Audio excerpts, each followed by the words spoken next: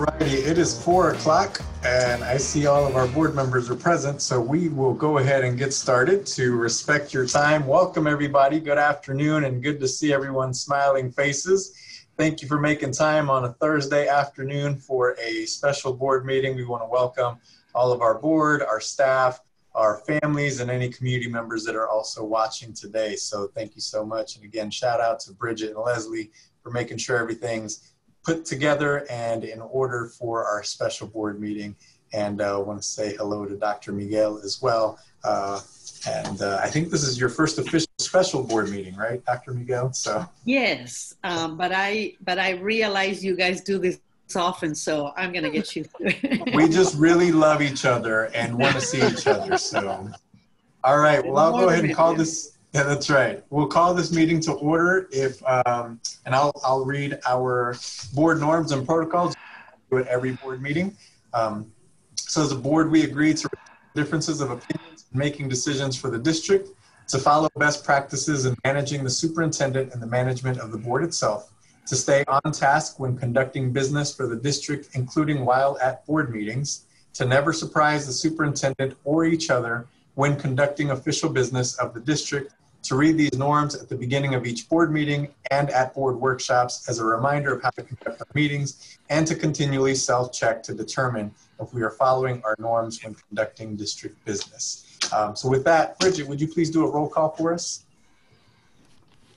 Leslie is handling this meeting. She is awesome. Okay. Yolanda Clark. Yolanda Clark present. Maxine Drew. Maxine Drew present. Janie Humphreys. Janie Humphreys present. Randy Lopez. Randy Lopez present. Wanda Brownlee Page. Wanda Brownlee Page present. Dr. Nguyen. Aldania Nguyen present. And Dr. Yeager. Stacy present. Thank you. Great, thank you everybody. Before we get to the approval of the agenda, I just want to give a shout out again to all our staff. I know we are on the brink of starting and opening up school next week, and there's been a lot of great work being done by all of our staff and teachers, and family advocacy days this week. And so just want to give a shout out to everybody. We know we're in unprecedented times, and this school year is going to be one to remember, but we will, as I've said before, and as the board has said previously, we will get through this together, and we will have an excellent school year, and it's because of all of you. And you will make it a special and amazing school year for all of our students. So we'll have a hiccup or two, and that's okay, but we'll get through it. So thank you. As we prepare to start remote learning next week, I just wanted to give a shout out on behalf of the board to all of our staff that are working so hard. So thank you. So we will now have the approval of our special agenda. I would actually request to add an agenda item today to appoint our deputy clerk. So I would request or ask for a motion to add that to the agenda today. So moved. Second. Greg, is there something special we have to do for this with it being a special meeting? It is, and I just want to make sure the motion reads correctly because it's going to effectuate what Randy is suggesting. But technically what you're doing, since you can't amend the agenda for a special meeting, it has to be for the purpose of notice. What you're really doing is you're doing a second special meeting for the purpose of appointing the deputy clerk. It has to be a unanimous vote because you don't have the notice time under the statute. So that's technically what the motion would read. And Leslie, I can help you draft the motion for the minutes so it reads correctly in there. But I want everybody to understand what you're really doing is you're doing a second special meeting for the sole purpose of appointing the deputy clerk, and you're waiving notice of that special meeting requirement. Thank you, Greg. So that's been moved and seconded with what Greg said. Any further discussion or questions? Okay, Leslie, would you please do a roll call vote, please? You muted. There you go.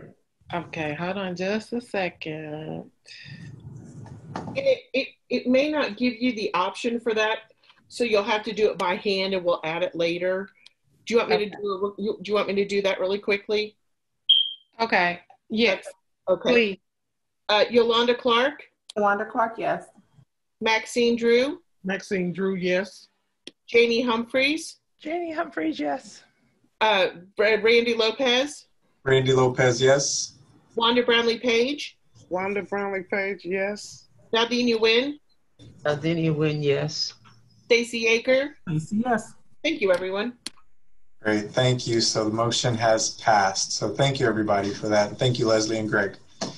So we will continue on. Greg, do we need to approve the special agenda for today, or is that kind of in effect? What I would suggest is you go ahead and take the deputy clerk issue up now, get that done, and then move on to approve the regular agenda, and then move forward with the discussion of the policy changes.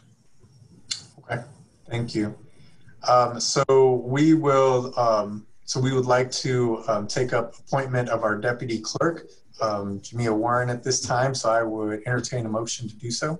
So move. Second. Been moved and seconded. Any further discussion or questions?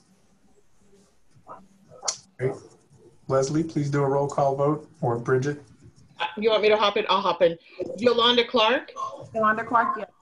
Maxine Drew, Maxine Drew, yes. Janie Humphreys, Janie Humphreys, yes. Randy Lopez, Randy Lopez, yes. Wanda Brownlee Page, Wanda Brownlee Page, yes. Naldini Nguyen, Althenia Nguyen, yes. Stacey Aker. Stacy, yes. Thank you, everyone. Great, thank you, everybody. Sorry to throw you a curveball, Leslie and Bridget, for your first meeting that you're taking on. It's a good thing to learn. That's right. That's how we do it around here. So thanks for your patience, y'all. Okay, so now I would entertain a motion to approve the special agenda. So move. Second. Moved in second. Further discussion? Okay. Leslie, would you please do a roll call? Yolanda Clark, Yolanda Clark, yes. Maxine Drew, Maxine Drew, yes. Janie Humphreys, Janie Humphreys, yes. Randy Lopez, Randy Lopez, yes. Wanda Brownlee Page, Wanda Brownlee Page, yes. Dr. Nguyen, Dr. Nguyen, yes. Dr. Yeager. Dr. Yeager, yes, thanks. Thank you. Great. Thank you, everybody. So we have approved the agenda for today. So we will jump right into board discussion with reviewing policies today. So the first one up, we have policy AC. Greg, I'll just kick it over to you. So board policy AC, which this is one of the two that the board tentatively adopted in the end of July or 1st of August. I can't remember what the date of the meeting was, and that was to comply with the changes for Title IX. So this board policy is a new policy. It is meant to encapsulate a prohibition on discrimination, harassment, and retaliation. The reason we suggested that there be a policy AC that's separate and is a standalone is similar to what several other districts are doing. This is a departure from what KASB is doing. One of the things that in looking at this that we were concerned about is that your discrimination policies are scattered in different places within your board policy. So you have one policy for race discrimination, one policy for race harassment, one policy for sex discrimination, one policy for sex harassment, and then a generic non-discrimination prohibition for things like religion and national origin and age and disability and genetic information. So we thought for consistency's sake that there really ought to be a single policy adopted by the board, and it ought to be housed in the section A, which is the umbrella piece of your policy, rather than being buried in the policies on students and the policies on personnel that globally prohibits discrimination of all types in all programs for the district. And this is similar to what Shawnee Mission has done. It's similar to what Spring Hill has done and several other districts as well. And the reason for that is so that you don't so that when you get complaints that come in, or if you get somebody that's has an issue with discrimination or harassment or retaliation, it's crystal clear that it's prohibited by the board as a board policy, regardless of the basis for what the discrimination is, and regardless of whether it's in a program, whether it's in employment, whether it's in access to facilities, it doesn't matter. It's prohibited by the board. And so that's what the intent or purpose of this is. One of the things we talked about, that this is still up for a second read, and we were trying to get this done before the Title IX thing. It's labeled as policy AC. One of the corrections that I'm going to suggest you make as a modification is we have a different policy AC that we did not catch that deals with, what does it deal with? With grade levels for students within the district. So we would suggest renumbering this, not AC, to make it AH, which is a blank one. You don't have an AH. So that is a modification we would suggest. But even though it was adopted to be in place to comply with the statutory changes to Title IX, and I'll talk a little bit more about those in connection with KN, any changes or any suggested changes that the board has or questions the board has about AC, I'm happy to take up and to put pen to paper and bring those back for a third read or further modification by the board. Mr. Gohan, when you say we, who are you speaking of? The district as a whole, as I think I was referring to. No, you say we decided this and we decided that. Who is we? I'm making the recommendation, so I guess if I'm saying we, I'm saying my firm. I didn't mean we. Okay. It wasn't like a group of people that got together.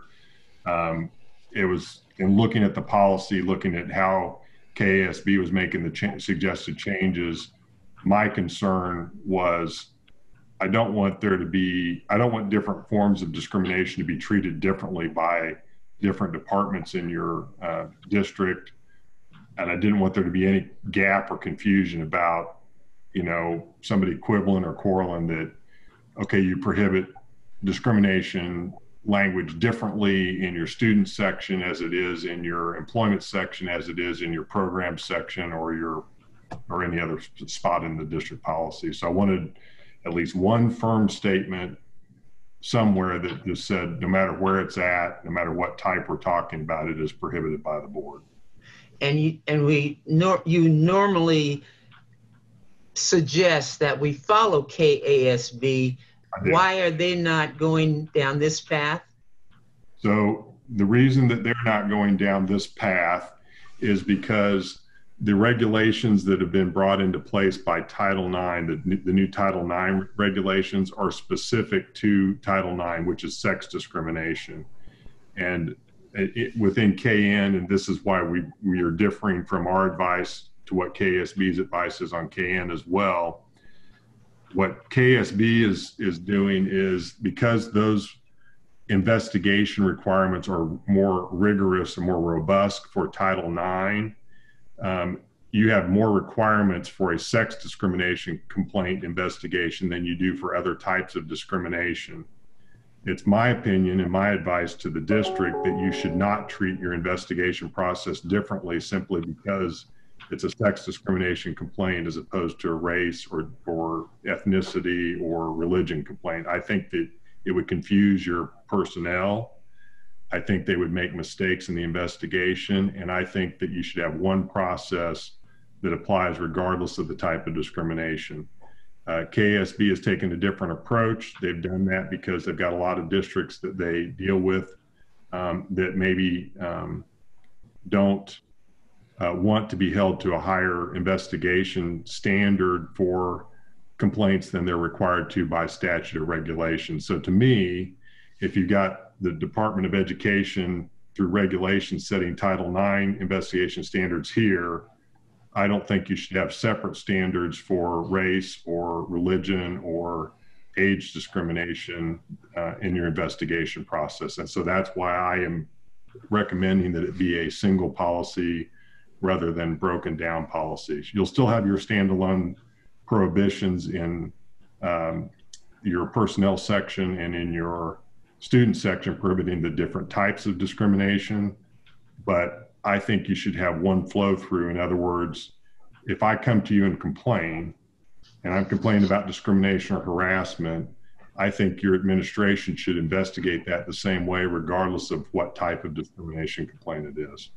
Okay, so moving forward, are you going to share your screen so that we can look at you can point out the specific places where? I don't know how to do that. Randy, can you put? I can. Because I think Randy can do it for us. But yes, I think that's a good idea. So Greg, essentially you're saying instead of having the Title IX being higher requirements than the other ones, you want all of our requirements to be up here on Correct. the Title IX level.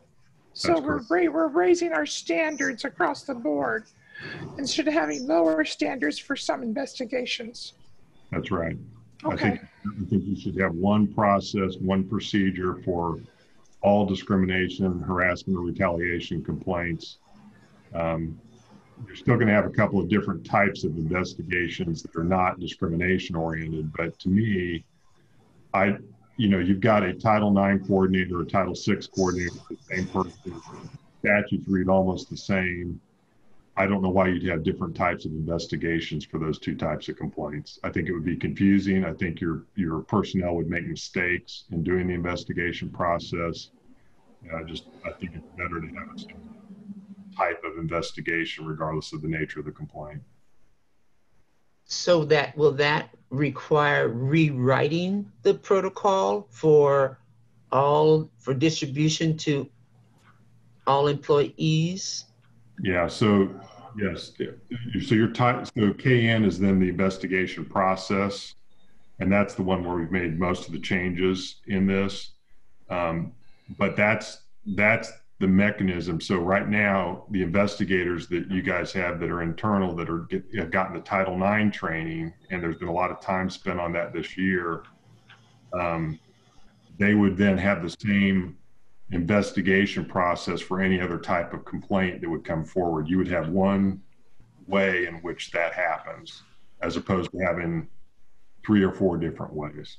And I think that would be a better process. It would be more effective for your district than having multiple types of ways an investigation can be. Right, I understand that. You made that clear. My question was, is this going to be protocol distributed in print to all employees so everyone knows the process?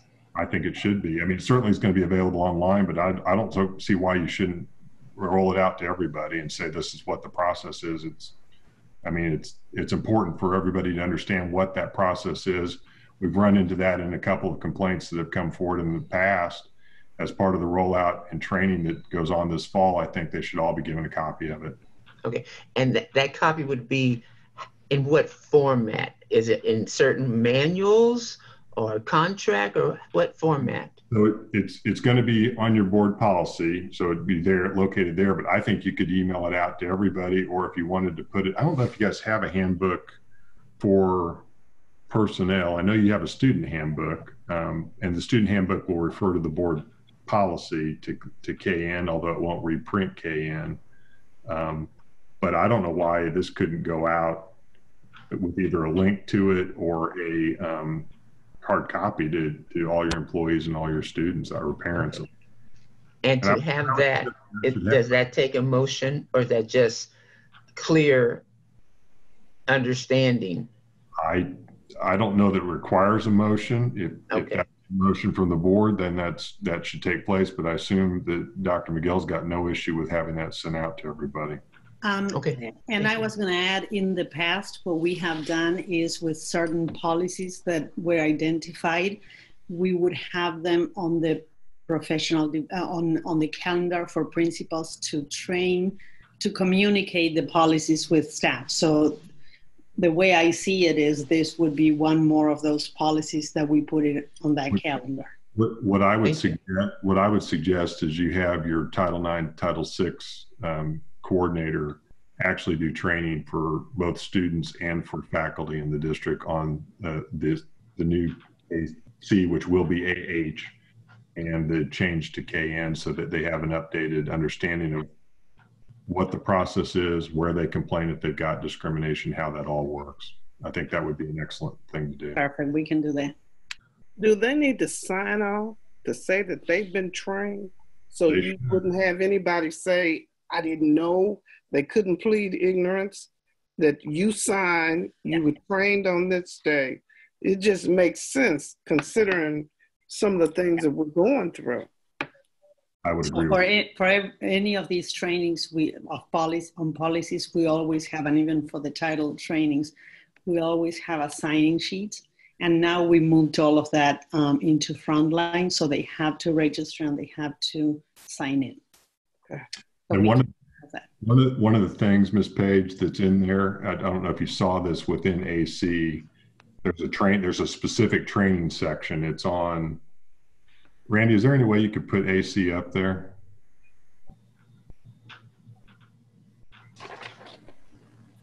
I think it's a good idea for the board to make sure we talk about the different sections here and not rush through this entirely. But Can you see my screen? yeah, I can. If you scroll down to the second page, there's a section there. You see it where it talks about training. Mm-hmm. It says the board will provide annual training. So this is the first time you guys are requiring this as a board. This hasn't been technically required in the past. The district will provide annual training to employees on identifying and reporting acts that may constitute discrimination, harassment, or retaliation. The compliance coordinator, and that's your Title IX, Title VI designated coordinator, I think it's Lisa Walker, designated investigators, designated decision makers, and designated appeal officers, and all those are part of the process now,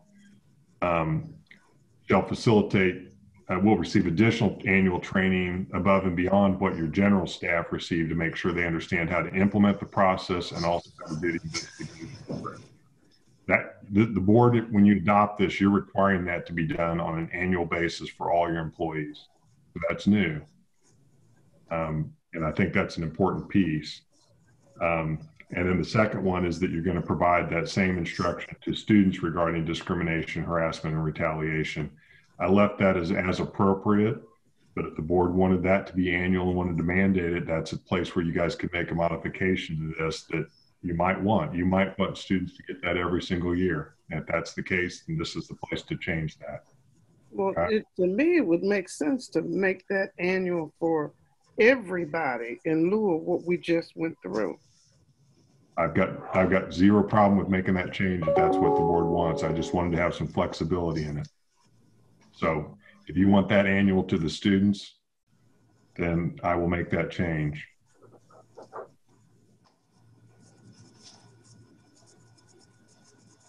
And while it doesn't need to be written that is at the beginning of each academic year, it would not make any sense to have it any later.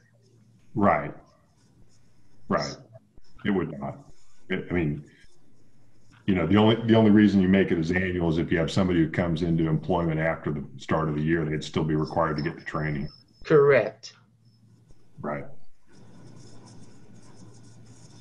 So in anticipation of this, Dr. Miguel, is there a professional development day early to include this?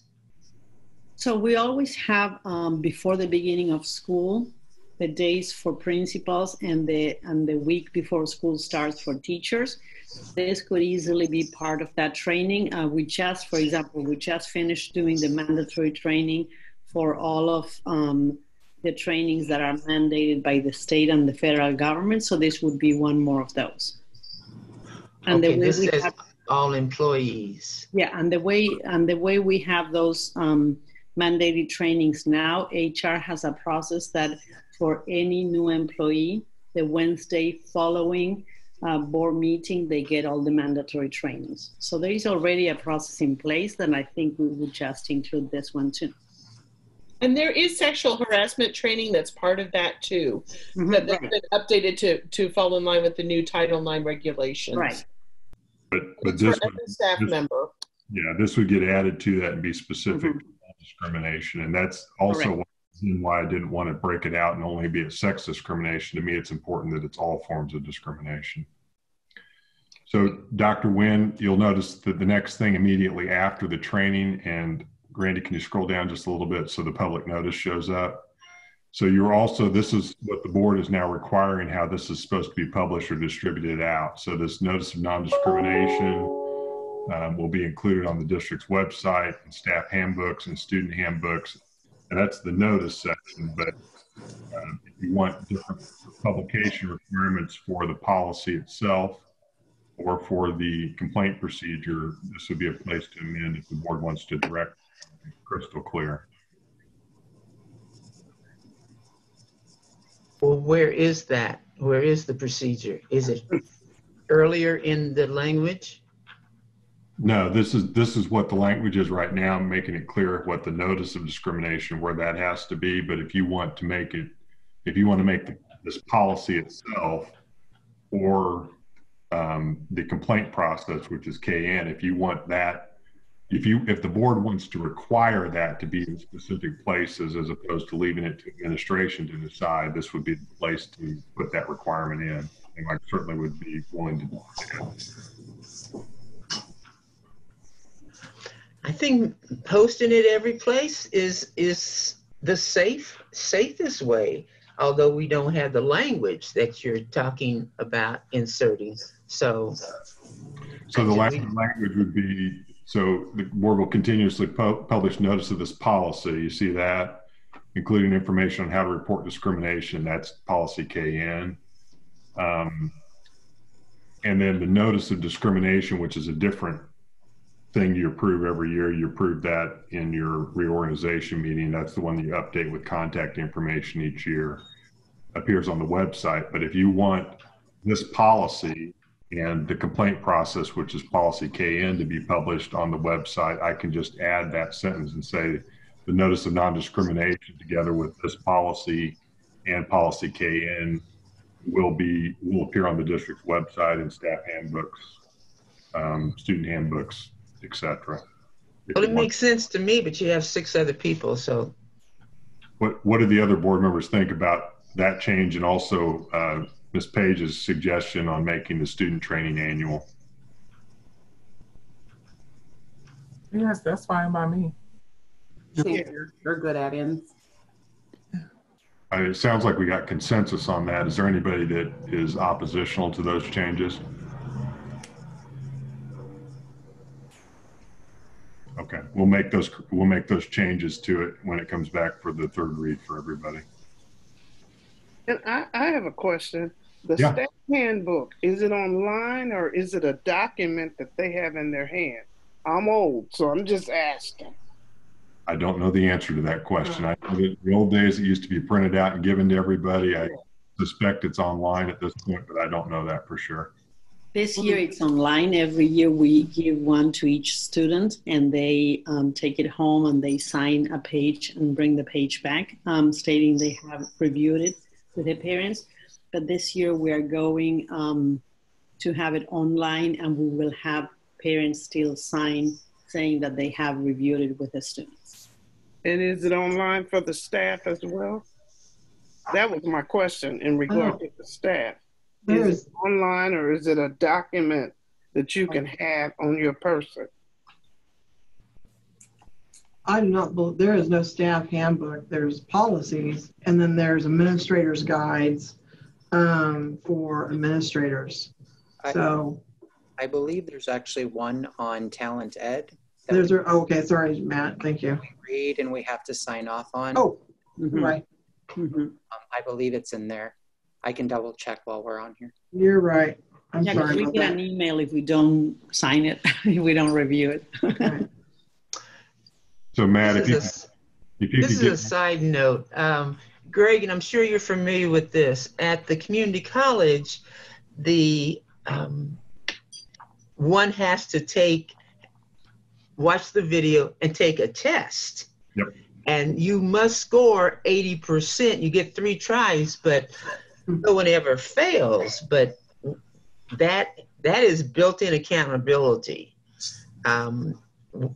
Is there any I don't know what the cost of that program is. Any So of is our there mandatory trainings do have those tests that follow each one that require an 80% or more. Yeah, we do that too. So this is manage this online testing, and they have to perform. Okay, thank you. And I believe that's developed in-house, and so something very similar to that could be developed for this policy and the procedure, so that you could do sort of that testing to make sure they read through it and understood it. I think one of the things that would be smart to do in an upcoming board meeting is to have somebody come and give, probably Lisa Walker would be my guess, come and give the board an example of what the training looks like. And frankly, I think it would be wise to go through the training so you guys see what it looks like. I think that would be a smart thing. I know that, for example, the community college, the board does go through the sex harassment training and the reporting training just like the other employees do. And I don't think that would hurt anything for this board to go through that as well, because then you guys would see if you see things in the training that you think are gaps, it would give you a chance to point those out. It would also give you guys the chance to understand what that training process looks like. And it's not a short little 5-question quiz. Nope, it's not. So any other questions on AC, which will get renamed AH?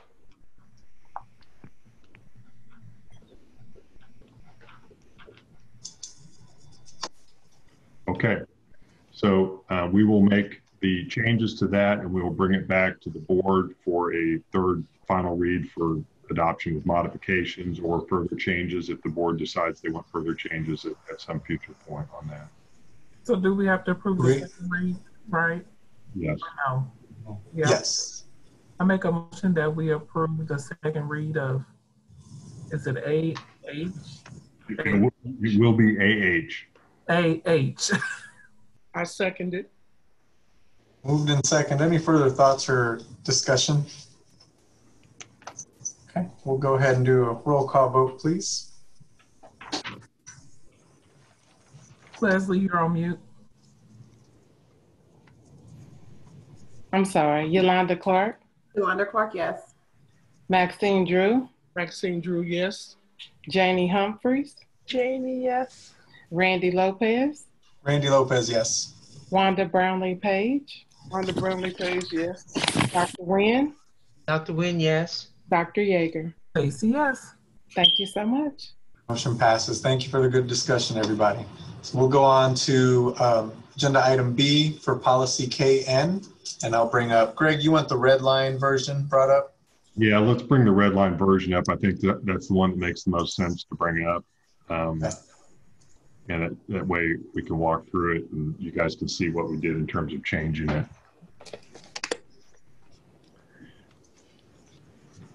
Thank you, Randy. Appreciate it. You guys see the screen? Okay, so just in the sense of background, all of your policies historically, and this again is how KASB has got these set up. The majority of your policies flow to KN investigations of complaints. Now, KN is not limited to complaints of discrimination, harassment, or retaliation. You've got other types of complaints that will show up within the KN policy, and they all flow through from different policy places. So, for example, your bullying policy flows to KN. Your grievance policy does not. So that's separate from KN. ESI is slightly separate, but all of your other complaints eventually flow through to KN. The changes that KASB suggested to this were to pull the sex harassment out and have the sex harassment be a standalone complaint process that was different from your other discrimination processes. And as I talked about, I don't think that's what you should do. So what we have done is we've gone through here and modified the KASB recommendations consistent with the changes to Title IX, which is sex discrimination, but we've had those apply to all forms of complaints or discrimination. So you only have one process for your discrimination complaints. And you can see sort of the initial part of this is we've added in some language, not just for study and possible resolution, but also for investigation in the first line. And then you've got this section where we say complaints involving discrimination, harassment, or retaliation, without regard to what type it is. And then we go through and have a definitional section of the different types of discrimination, harassment. Sex harassment is a little bit different, again, because you've got the regulatory requirements. So we've added that change in there. And reporting responsibility comes in after that. And I know this is detailed and there's a lot of stuff in here, but all this stuff is coming from the new Title IX regulations, which have made this a very much more robust policy or process than it was prior to that time, which was required by the statutes. It has reporting responsibility. That's a big one. So one of the issues, as you guys are aware, that we've run into is, well, who's responsible for reporting harassment when it's been brought to their attention, or discrimination when it's brought to their attention? Well, the answer to that is all district employees are responsible for that. So we're making that clear in your policy, because your policy didn't say that before. So all district employees are responsible for preventing and responding to discrimination. Now, that responsibility differs depending on the level of the employee. If I'm the janitor, my responsibility might be to simply report it on to the administration.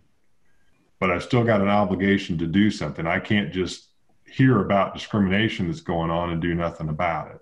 I can't hear about retaliation. I can't witness it and not do something. The policy now says everybody's responsible for this. And if you see it, you hear about it, whatever it is, you have to take appropriate action, which is at a minimum is contacting and reporting that to your immediate supervisor so that it can get to an administrative level, so that somebody can start looking into what's going on and try to put a stop to it if they learn about it. So it also talks about the compliance coordinator. Again, that's your Title IX, Title VI coordinator. That's how that person's designated. The reason we have that in here is because that person's not tied to a specific building or facility. That's sort of this double piece. You recall we've added the electronic, I'll call it a button or link on every website for every school in the district and on the district's general website. And if you go in and you report something there, one report goes to an administrator at the building, one report goes to the Title IX compliance officer, so that you don't have one person getting it, and if they drop the ball, nobody knows that it happened. So you got two places where that's going, one at the district level and one at the building level, so that you've got this checks and balance to make sure nothing falls between the cracks. Now that's not in the policy, but that is procedurally what the policy is saying has to happen. And you've got reporting obligations that fall within that process.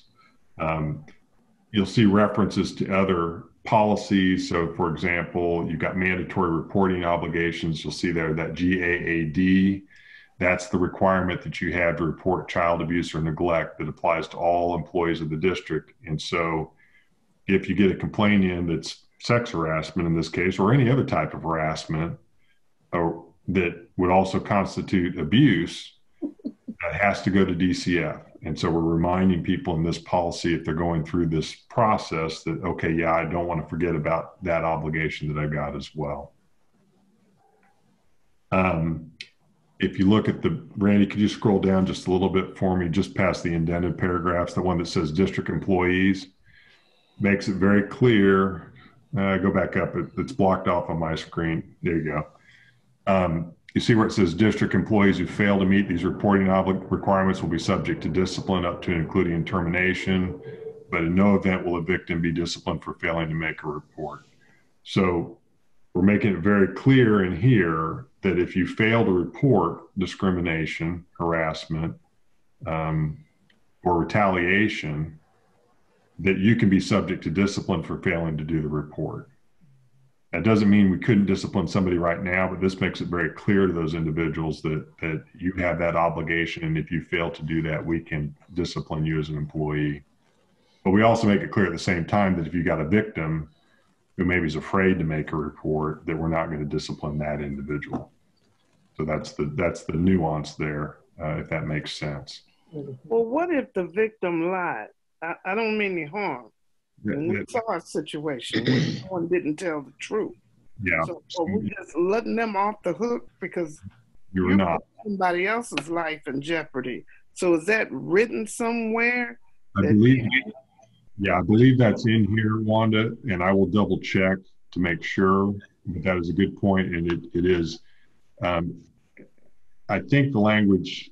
I'll have to find it, but I believe there's language in here that says that if you're protected as long as you're reporting something in good faith. If you falsify a report, or if you report something in bad faith, then you would be subject to discipline just like anybody else who made something up. So if I falsified a report, if I came forward and I lied about what somebody allegedly did to me to get them in trouble, I'd be subject to discipline for that as well.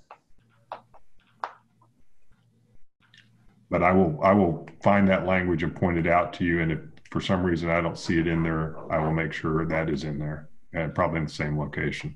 Okay. Thank you. So where it says insert contact info, this is Lisa Walker or whomever the compliance coordinator is? Correct. And the reason it says insert contact info and link is because when we presented this, you guys hadn't made the formal appointment yet for this year. So each year that language will change depending on the person who's identified. Okay. And it won't be hidden in this type of language. I mean, this policy will be posted and it will be clear the person's name. Yes. And info. Because if someone has to look for the person's name, it's useless. Right, I completely agree. So what will happen here is in this document, once it's adopted, you will put the current contact information, which will be the name, the address, which will be the central office address because that's where she's located, the email address, the phone number, and a link again to your reporting where somebody can report anonymously or however as well. That will all be here, and then that will get updated each year. Separate from being in this policy, however, that same contact information is in your notice of non-discrimination, which is posted on the website for each, for the district. And that's a much smaller document. And I believe that contact information is also included in your student handbook as well. And is it posted in each building? I saw a reference earlier that the policy is posted in each building. It is supposed to be posted in each building. Is there a designated location?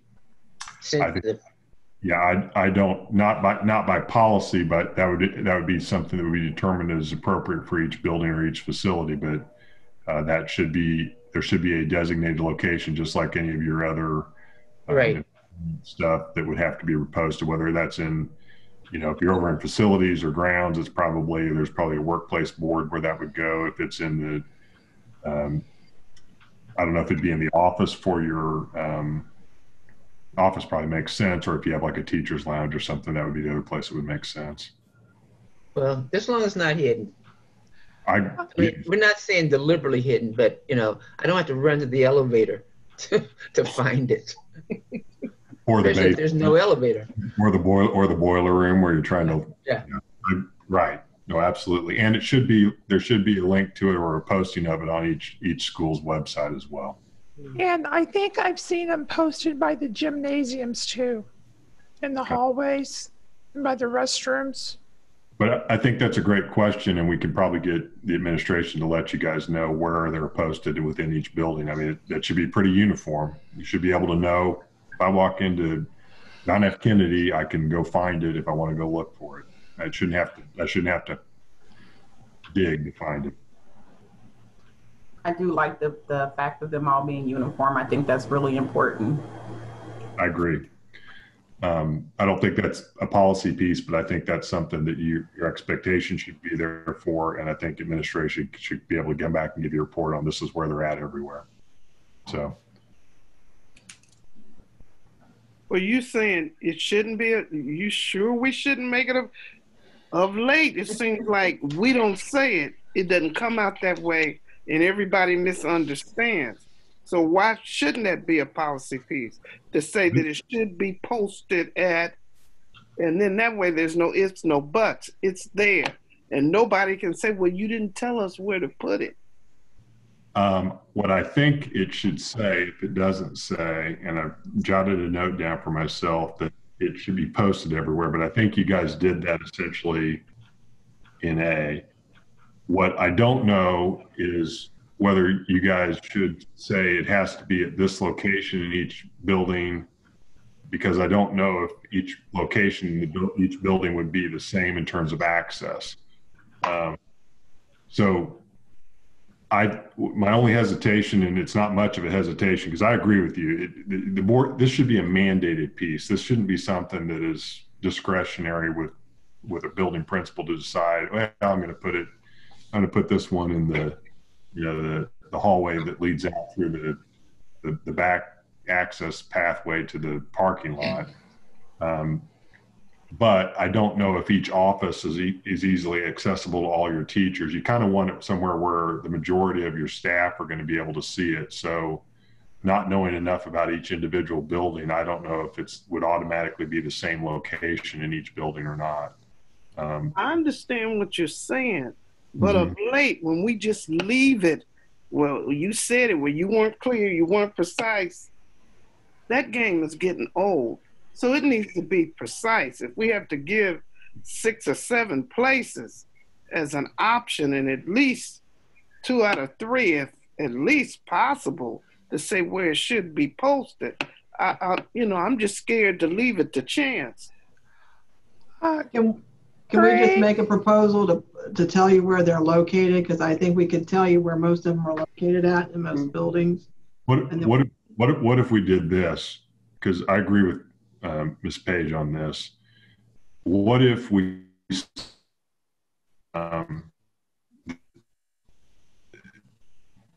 each year or whatever, the administration will notify the board where this policy is located in each building. And if we wanted to be specific, we could say a place accessible to all employees, such as teacher's workroom, teacher's break room, or break room, because that's what we would have here in this building. Elevators. So maybe we can name 3 or 4 places that we know, give some options, but I don't think we can say one place, because not every building may have a break room or an elevator. Greg, aren't there some posters that that are required by federal law to be posted in some places? Yes. And couldn't we kind of follow some of those directions too, see where those posters are required, and make sure that we at least have these posters in those spots too, and see what those locations are? Yeah.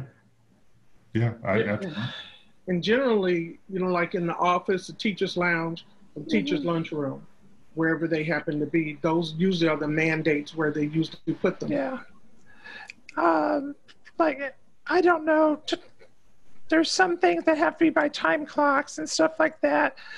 Maybe they, like you said, they can come back and give us a report where most things are posted, like the labor law posters and stuff. And then go ahead, Jeannie, I'm sorry. And because you can overpost things and people start to ignore them. So if we get things posted where everyone looks, it's better than posting them everywhere. Yeah, I think the big key here is you want it where people will look if they need it. Right? Yeah.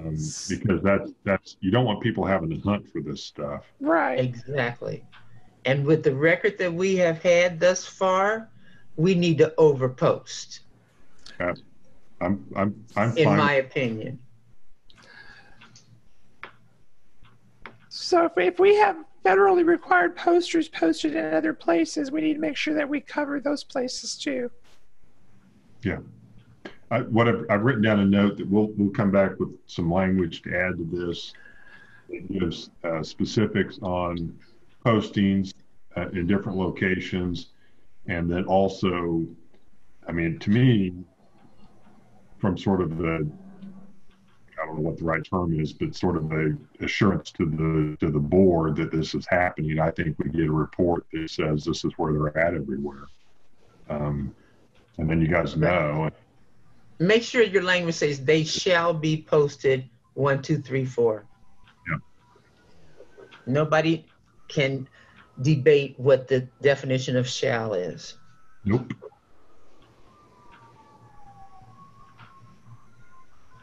I think those are good suggestions. Okay, so then the next section here deals with the complaint process, and it gives some definitions. These definitions, the real issue is they just make it clear what is triggered by different things, just so that people aren't confused about what the language might mean later on. One thing to look at here is what's called supportive measures. This is brand new for your policies. This is part of what's required for Title IX for sex discrimination. It's one of the reasons that I thought it was important that it apply to all forms of discrimination. Randy, can you scroll down just a little bit further, please? Sorry. See where it says supportive measures? Okay. So for Title IX, for sex discrimination, the regulations now require if you have somebody who makes a complaint of harassment or discrimination based or retaliation based upon sex or gender, the employer or the school district is required not only to investigate the complaint of discrimination and not only to take appropriate disciplinary action against the person who is perpetrating the harassment or the discrimination if it's found to be something that's happened, but the district is also required to provide services to support the individual who's the victim of that complaint, whether that's a student or whether that's an employee.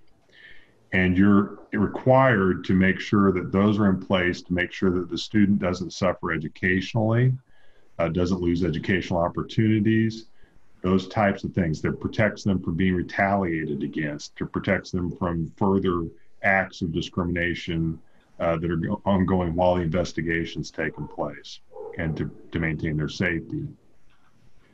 I thought, again, it's important to me that would apply to all employees who are, or students who are victims of discrimination, and it shouldn't matter whether it's just based upon their sex or gender.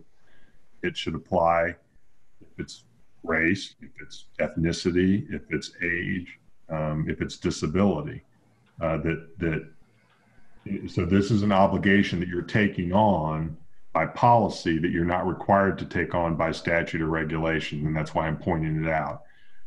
But that's why I thought it was appropriate, because to me, I don't think it matters why, if you're being retaliated against or harassed or discriminated against, and that's impacting your ability to receive educational opportunities, then I feel like the district should have that responsibility to make sure we're providing supportive services for that victim of that retaliation, discrimination, or harassment. But understand this is a policy change, and it is something that you're not required to do by statute or regulation, except for in the sex discrimination context. So if the board wants to limit it to just what you're required to do by statute, you would not have to do this. So I'm pointing that out, and maybe pause here for a second just to make sure we're all okay with that. Is there any reason why some paragraphs have no period? Yeah, so the ones that have no paragraph, or those are sub paragraphs. So like this one that says range of supportive measures. Is that what you're talking? Yeah, it has a period. Yeah, I don't know. I think that's a typo. Okay. And if you see typos like that, please point them out, because it's hard when you're going through. I see that on a couple places now, like you're saying. So we'll try to catch those, but another set of eyes looking at stuff always helps. So if you see that, or if you see something that's the sentence is not worded correctly, please let us know that that's the case so that we can try and correct it. Because a lot of times when you're reading these and making changes, you can, in your mind, you read it one way and it's written a different way. So anything you catch like that, let me know.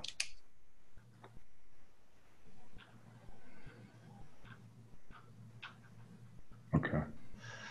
Now, state law incorporated or referenced or what about bullying, about harassment? Yeah, so your bullying and harassment policy technically has a different process. This section of this is geared toward the discrimination, which would both be federal and state law. Down at the, let me get ahead of myself here real quick to look to see this to make sure I got it right. Your bullying and harassment policy, which is the state law requirement, ties into KM, but it doesn't tie specifically into the discrimination, retaliation, and harassment provision. That is something the board could do if you wanted to. So if it was just a bullying and harassment complaint that didn't have a discrimination component to it, if you wanted that to follow the same process, it'd be real simple. We just add the language for bullying into there and a reference to the statutory state side. Yeah. So is that something you guys are interested in doing? Well, let me just give you the scenario, then yeah, we can decide. Would not want a person to pull up the state reference about, or online someplace about bullying and the process they follow. And then when they come to the district, the response is, oh, you didn't follow our policy. Therefore, either we'll dismiss it or you must go through it again.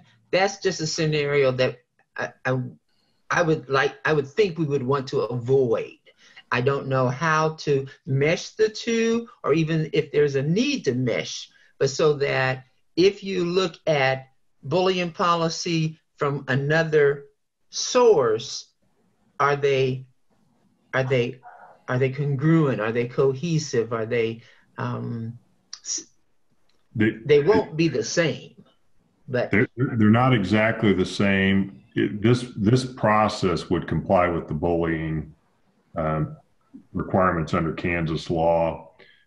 We do have a separate reference to that in the bullying section, but understand that bullying could potentially be race, sex, disability discrimination. And so when you're complying with the investigation process, in my mind, at least, again, you want to avoid anything where the investigator makes mistakes because they've pigeonholed what they think the complaint is. Exactly. They've labeled it incorrectly. That's exactly right. And I try really hard, and we've tried over the last several years to try to eliminate those silos that people at the outset decide, okay, this person's complaining about sex discrimination, so that's the only thing I'm going to look at. Well, okay, that's not right. So it might make some sense, and it wouldn't take much for me to double check the bullying process to see if we could just meld that into this so you have one way of doing it. But yeah, if the board wants that, I think that makes six other people, but seemingly one-stop shop for this could be an easier way to provide training. Here's the document. What now is it? 19 pages or something? 10 pages? so that I don't have to go to Appendix A or Appendix B. So it's... Well, the other advantage to that is if I'm the investigator, I'm not worrying about trying to label it. I'm just, this is my process. Mm-hmm. Right. Yeah. So you have 6 other comments to. What do the other board members think about that? Do you want me to look to see about merging the bullying complaint process into the harassment and discrimination process? I personally like when things are streamlined versus having several different things in several different places. So, yeah, I agree with Yolanda and Dr. Nguyen. Sounds good. So it sounds like we got a consensus on that too. So I will take a look at the bullying part of it, and I will see if we can meld the two together, and that will be part of what we'll bring back to the board to look at or consider when we do the next read on this thing. The next thing, Randy, if you could scroll down to where it says complaint process overview.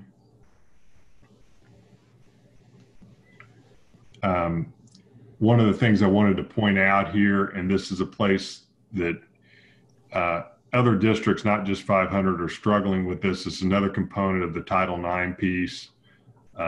We did the best we could to kind of sift this out, but you do have this problem that runs into effect when you get something that has a criminal component to it and law enforcement gets involved, and they don't want you to interfere with their investigation, and that can cause delays in the district's investigation of the harassment, discrimination, or whatever else it might be.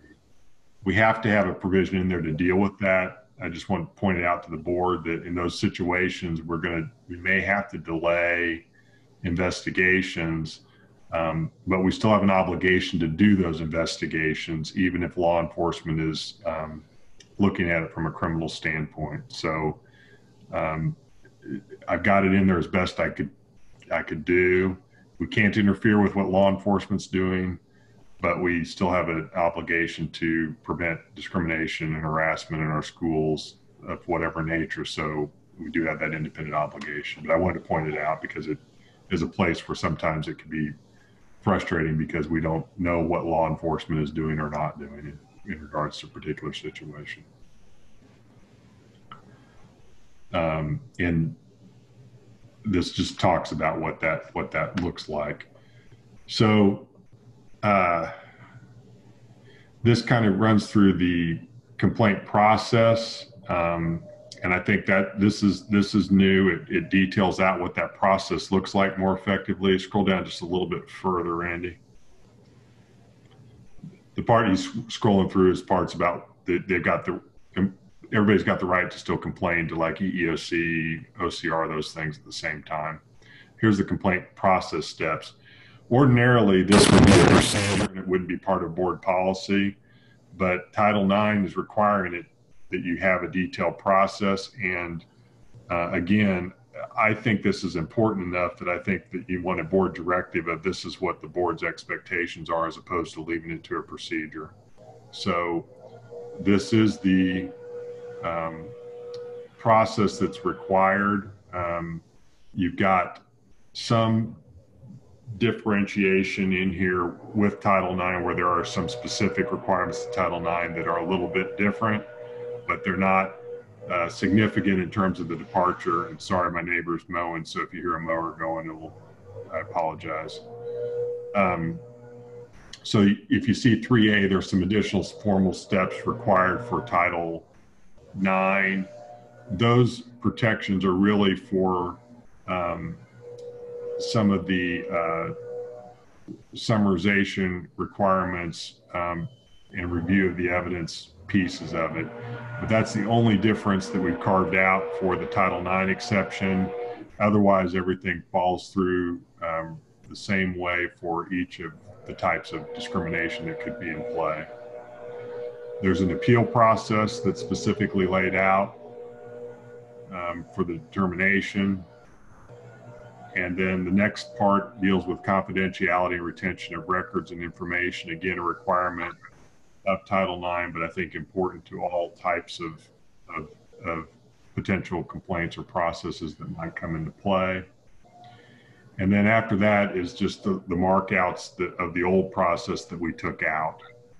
I believe that the KSB recommendations were posted. If they're not posted, I will provide those to you. But I think that the outline that we've come up with for this blends the Title IX requirements into requirements for all forms of discrimination. It covers what KSB does. I think it's a cleaner way to do this.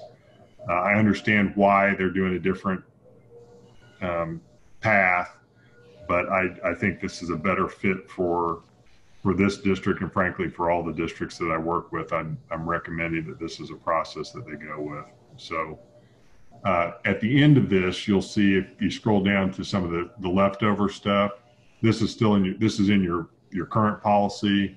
There are other types of complaints that don't fit discrimination. So if you've got a complaint about policy, somebody from the community says, hey, I don't like your policy on how you pay for student lunches. Well, that doesn't require, that's a complaint, but that's not a complaint that requires this big formal investigation. That's one that the superintendent can deal with. And this is old KSB policy language. Same things with complaints about curriculum. Somebody wants to complain about the curriculum. That's not really the proper mechanism to go through a big formal investigation. That really goes a different direction. That would go over to your curriculum department to take a look at what the concerns are and bring those back to the board to figure out whether that's how you want to move forward or not. Same thing, instructional materials. So those are holdovers. The one that says complaints about personnel is a little bit odd, but what that's talking about is that's talking about your grievance processes, which are governed by your negotiated agreement for teachers and by the handbook process for your classified employees. So that's what that's addressing. And then the emergency safety interventions, that's a completely separate policy and process. This is one of those that has a state law requirement, so that's governed by a separate policy that wouldn't fit within the umbrella of the discrimination or harassment situation, unless the allegation was that the emergency safety interventions were being done inequitably based upon gender or disability or some other factor, in which case this policy would get triggered. Mr. Goyen, I have a question about complaints about personnel. Yeah.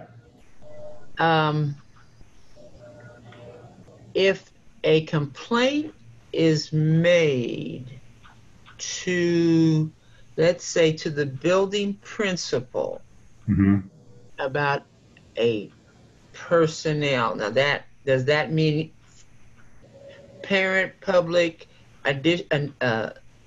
staff? Is that where that falls? Yeah, like I said, this is a holdover from the current KSB policy, and they left it in their modified or updated one. And this would be complaints just generally about a building personnel or an employee of the district that don't fall under the umbrella of the specific types of complaints that would be through the formal investigation process.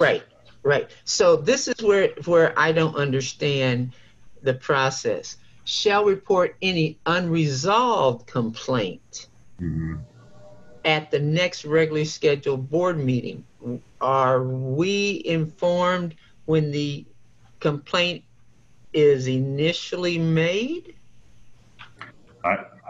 I'm not a huge fan of how this is worded, and I think this is a place where we could get some clarity on what the board wants and what the expectations are here, because like I said, this is a holdover from KSB policy.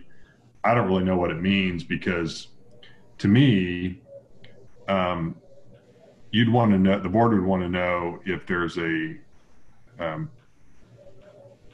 potentially a complaint that would rise. I guess you got to balance it out. So what if the complaint is, hey, I didn't like how my kid's homework assignment was graded? That's not the type of complaint that you really want to get to a board level, I don't think, at least initially. No, let's put it in the context of I don't support the choice of this book being used in this class. Yep. Now, I guess my question is, unless we have been informed by the parent, the teacher, the student, I'm not understanding. But then what I'm asking, and this is a question for Mr. Lopez, that I still contend we need to have a personnel committee, because there's a lot of words here that if Greg, who must litigate it, doesn't know how it plays out, then we're skating on thin ice. But that's a decision for another day. But that's my Mr. Lopez proposal to us to consider at a later meeting. And if you notice here, and this is a good place for feedback on this, because we can make changes to this to see what the board wants. But if you look at the way KSB has these, it's all about reporting unresolved complaints as opposed to advising about complaints. So if it's a complaint about curriculum, now we'd have to go look and see what IF says, but it says the superintendent shall report a failure to resolve a complaint about curriculum to the board, which is kind of what you're talking about right now. Well, why are we not reporting when the complaint comes in? And if there is a resolution, it would be my question, I guess. Right. You don't know until you've got it to an unresolved spot. I assume that the unresolved spot would be the way this is worded or intended. It would then be for the board to try to step in to try to resolve it. You want things to go through the process. So in other words, if it's a complaint about curriculum, you want it to be reported down to your curriculum department for them to look into it, try to figure out a resolution, then come back. But as you suggest, it seems like this is a little late in the game for the notification. Well, I'm just saying, here you at the beginning of this and other, it's the lowest level. Mm-hmm. Got that? We accept that. Resolve it. It not that it never happened, but it was resolved. Right. Now, that again is a judgment call. A parent or a student, you did not resolve it to fit my needs. So I don't know. I don't know what that says. That's what I'm asking. So, approving it, fine. We're approving words on a paper, and if it plays out, we're just hamstringed. The complaint process can be very complicated as well, and it's so you all gave a few different instances of complaints, and then you will have some that you don't consider to be necessarily resolved, and they're really down in the weeds. So I think the complaint process can be very complicated, and that word can mean so many things. Yeah. Well, I think that's a place where there still needs to be some work or development or consideration. Exactly. I would agree. I absolutely agree with that. And I like I said, I didn't touch it because it wasn't a change from what KSB had done in the past and what you guys have had in the past, but it is a place where I think it's worthy of discussion to how you guys want to handle these latter categories, right? And how are they documented? I mean, we talked about this just a little bit, but what platform are they documented in? So if we ever have to go back and revisit a complaint, we have a place that houses all of that information. So, I mean, you made a complaint in the office, and who can validate that? No one. No one's going to ever say that we heard that complaint or even addressed it, or should we have? Well, I think that, and I'm happy to try and play with those, but I really think those require some input from board. I don't think those aren't like legal issues like the Title IX and the discrimination stuff. That a lot of that's really legally driven. Yeah. But this stuff here, this latter piece, other than the emergency safety intervention stuff, that's legally driven. But these other things are not, complaints about curriculum, complaints about facilities and services. We're moving into processes at that point. Like, yeah, and those aren't really, those aren't like you have to do it this way or you to comply with the law, that kind of thing. These are, Yeah. how do you guys want that to work? I mean, that requires board input. Right. And almost, I mean, the case can be made, the facility services, it's, Mr. Lopez, can you scroll up a little bit? But saying that it's not safe would lead to a legal situation. So, as I say, we need to spend more time on these words.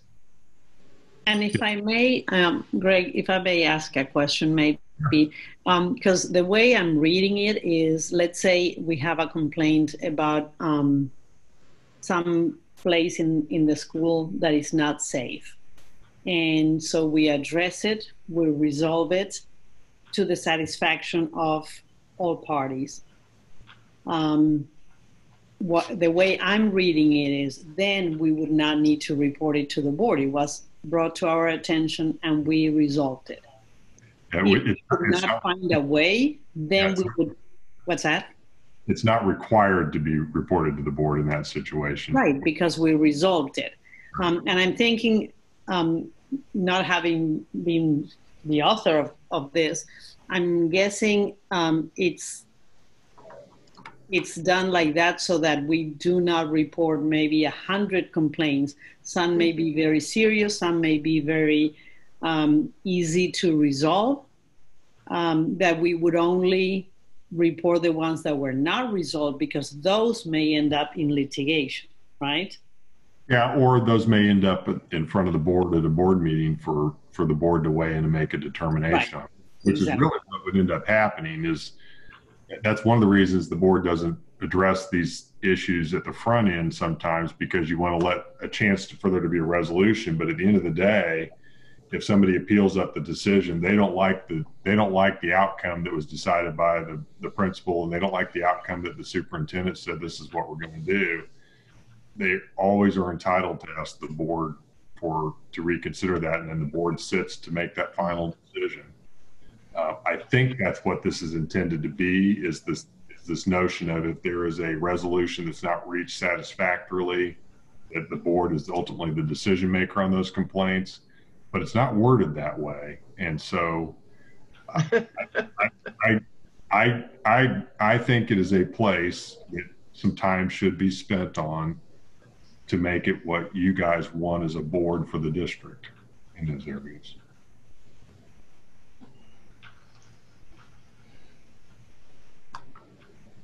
So that's what I've got to report on KN for now. I've got some notes written down, and we'll obviously bring it back for a third read with suggested changes.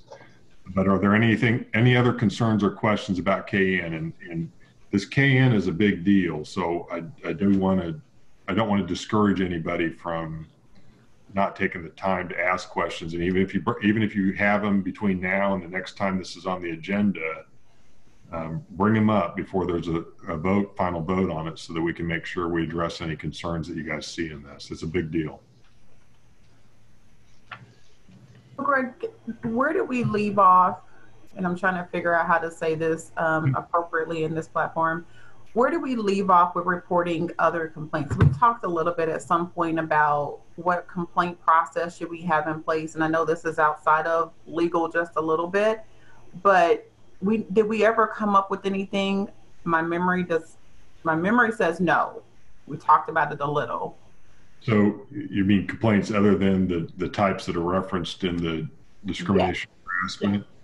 Yeah. So that's a good point. I will tell you what Spring Hill did with this, and I could send this language around for you guys to consider too.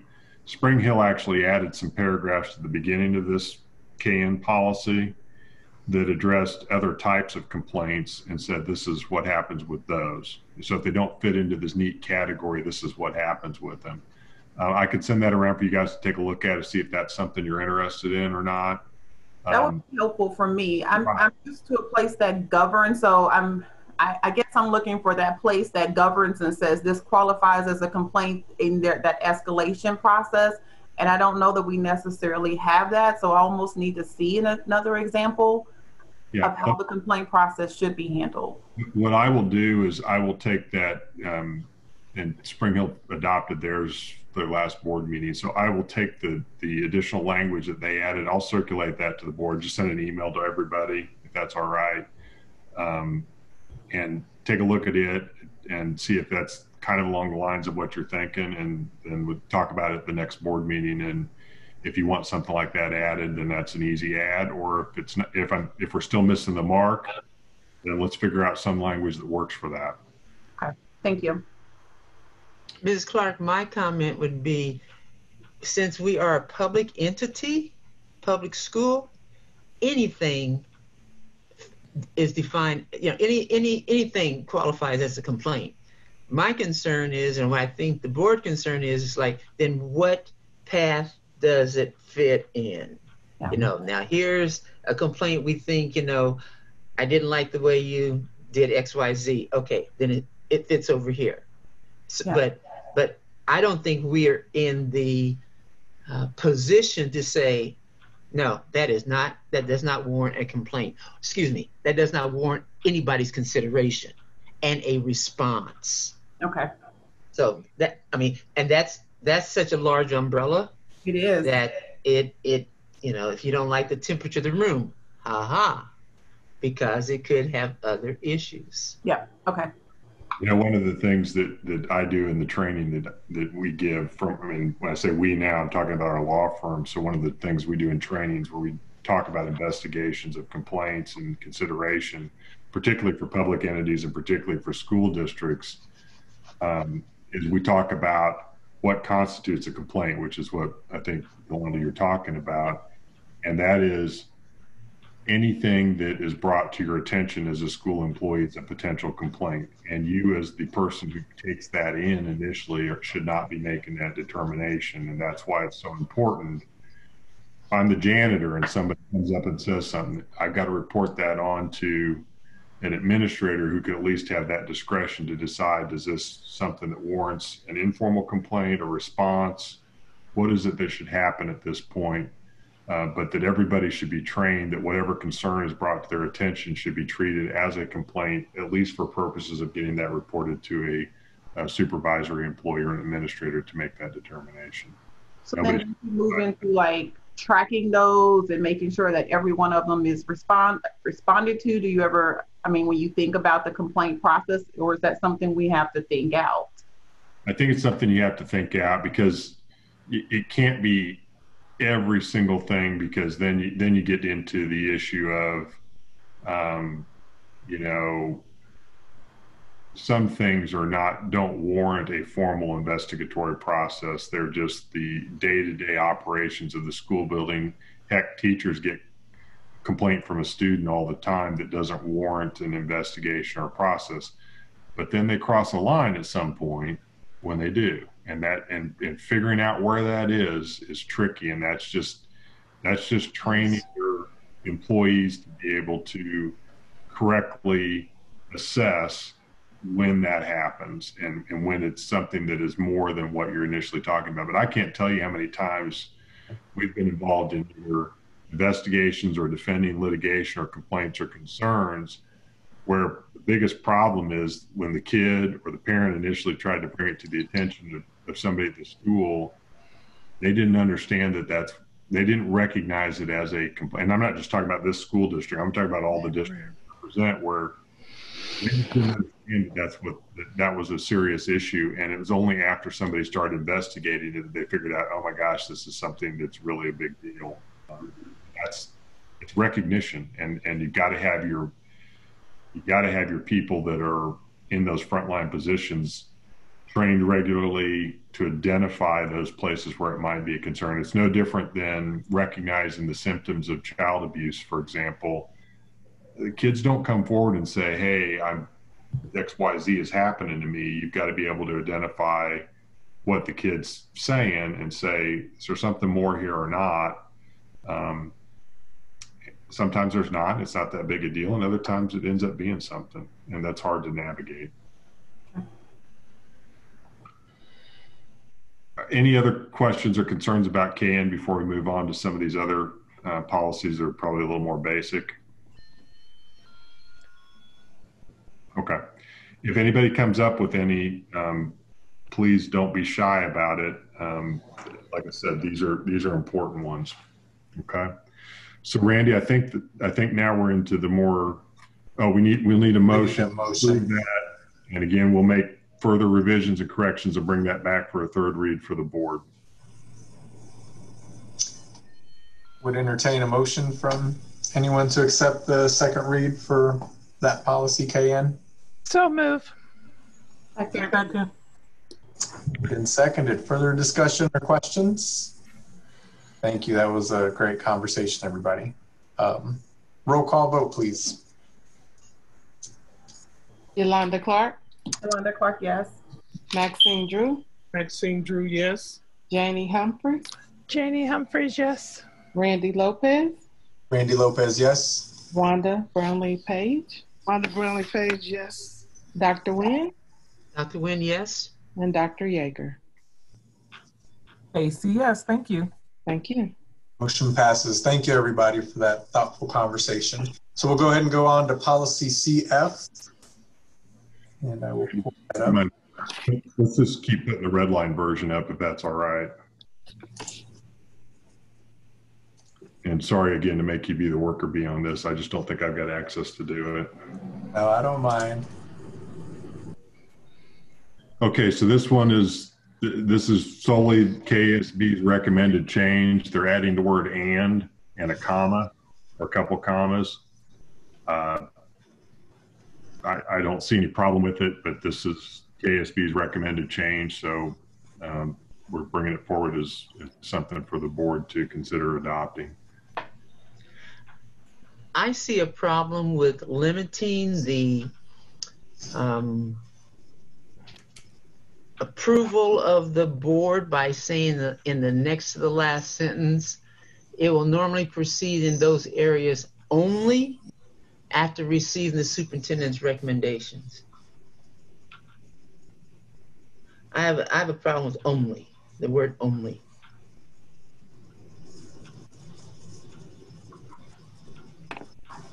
So you would suggest taking the word only out? Correct. Okay.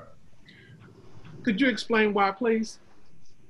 Because I said to begin with, I think it limits the governing authority, while the board delegates. The first sentence is the directive, delegating the superintendent administrative duties, but that last, by saying only after receiving the superintendent's recommendations, to me limits the board's governing authority.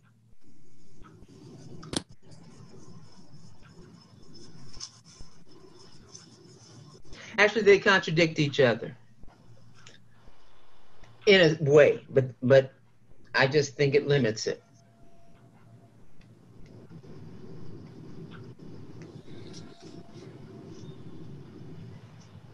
Any other thoughts from other board members or questions? I actually would be in favor of, I see exactly what Dr. Nguyen is saying with the word only. And when you have normally proceed, so our normal process is, we have a normal process. If the board needed to step in for whatever reason, only would definitely stop us from being able to do that or even have an opinion. So I could see the word only being of concern as well. I would agree with that also.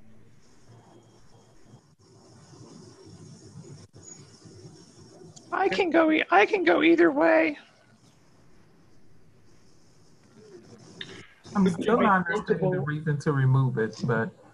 Would you be comfortable with the words adding in at best after receiving the superintendent's recommendations? What did you say? At best? It will normally proceed in those areas at best after receiving the superintendent's recommendations. Yeah, honestly, I don't know what at best how would it be defined, and I think being clearer is the best. So the answer would be no. Greg, do you have any opinion on this? Nope, I don't. I don't. I mean, this is I'm presenting it as recommended by KASB. From a legal standpoint, my perspective is that the board has the ultimate decision-making authority no matter what. So I don't think you're restricting yourself to the policy or the other, because to me, even though it says will normally proceed, end of the day, the board can take action as it determines is appropriate for the district. So I understand the, the recommendation process that you're trying to get a recommendation from the superintendent. That's who's hired to run the school district. You want to receive that recommendation before you act. And there certainly are some areas where you delegate day-to-day operations to the superintendent where they're going to make, decisions in the course of the normal process of the business. But whether it says only or not, I don't think matters. I don't think it changes the policy. Okay, thanks.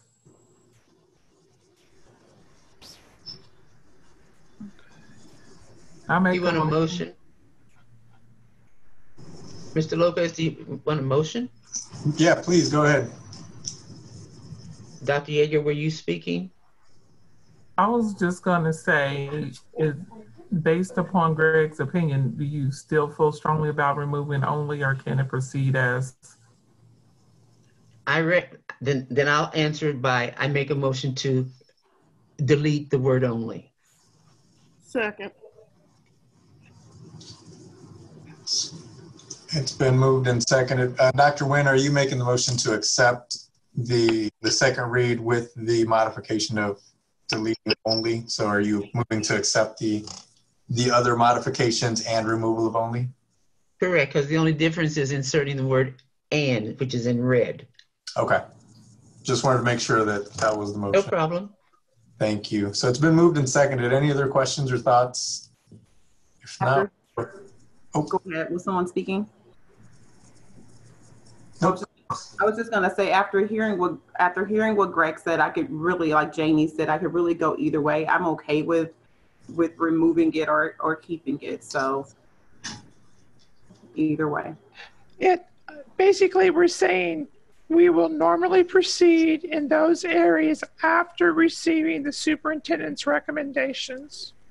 That's what it says. So, or normally we will receive the superintendent's recommendations before we proceed. So yeah, that sounds fine to me. Okay. Let's go ahead and call the vote. Leslie, would you do a roll call vote for us, please? Okay. Yolanda Clark. Yolanda Clark, yes. Maxine Drew. Maxine Drew, yes. Janie Humphreys. Janie Humphreys, yes. Randy Lopez. Randy Lopez, yes. Wanda Brownlee Page. Wanda Brownlee Page, yes. Dr. Nguyen. Dr. Nguyen, yes. Dr. Yeager. Stacy, yes. Thank you. Great, thank you. Motion passes. Thank you, everybody. We will go on to policy DFE, and I will pull that up. Give me 1 second.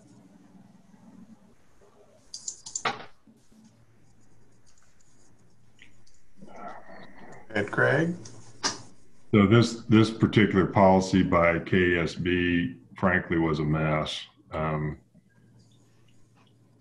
This is the policy that tracks a statute that details how the district's monies are kept in financial institutions, and there's specific statutory language that the KSB policy that currently exists, as well as the proposed change language, does not track.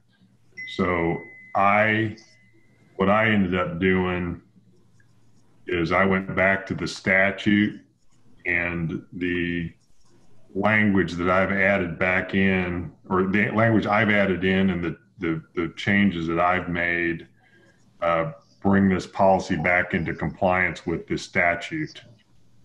And I kind of give you some example. The statute the way the policy was kind of written, it made it seem like that the district could deposit money. You've got sort of a tiered track. You have to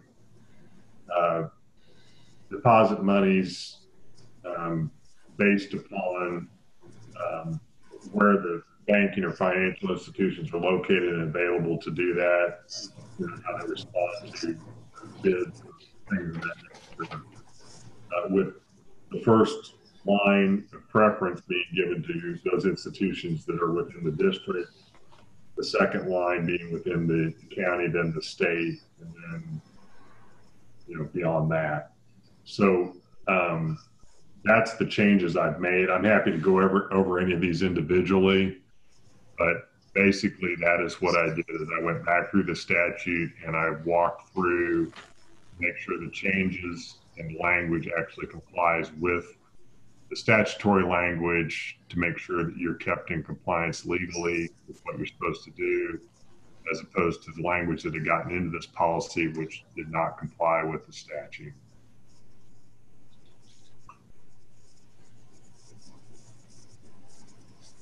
So in essence, does it give a not a preference, but to stop Mr. Lopez about local banks located within the district and the county, or counties in which part of the district is located? Yeah, there's some other requirements that condition that, but that is the gist of what the statute requires. Okay. And it's that statute. It's that. What is the statute? Let me make sure I got it right here.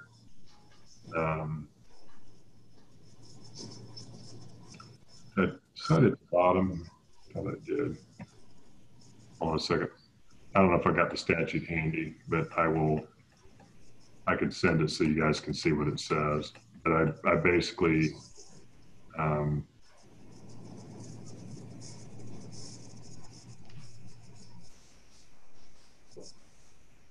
I think it might be that 12-1675, but I'll double check and make sure you guys have the statutory site so that you can verify it if you want. But that is what I did, is I basically went through and made sure that the language was consistent with the statute as opposed to different from it.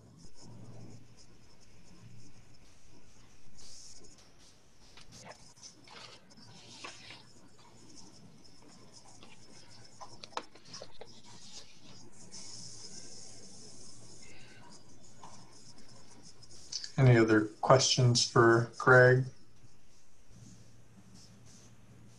I make a motion that we approve the second read for policy DFE. I second it. Moved and seconded. Further questions or discussion? Mr. President, if I may add, this policy is really what we're already currently doing. It just actually puts it into board policy. The main change is that we would report investments to the board monthly, which we are not currently doing, and that would be really, really good information for us to share anyhow. Thank you, Tracy, for that clarification. Any other thoughts or questions? Ms. Kaiser, does it specifically say reporting monthly? That's the last. Yeah, the very last sentence does say monthly, and we would be more than I see. to provide that. Thank you. Yep. I see it. Great, thank you. Any other questions or thoughts? Been moved and seconded. Leslie, would you do a roll call vote? Thank you. Yolanda Clark. Yolanda Clark, yes. Maxine Drew. Maxine Drew, yes. Janie Humphreys. Janie, yes. Randy Lopez. Randy, yes. Wanda Brownlee Page. Wanda Brownlee Page, yes. Dr. Nguyen. Dr. Nguyen, yes. And Dr. Yeager. AC, yes, thanks. Thank you. Great, thank you, everybody.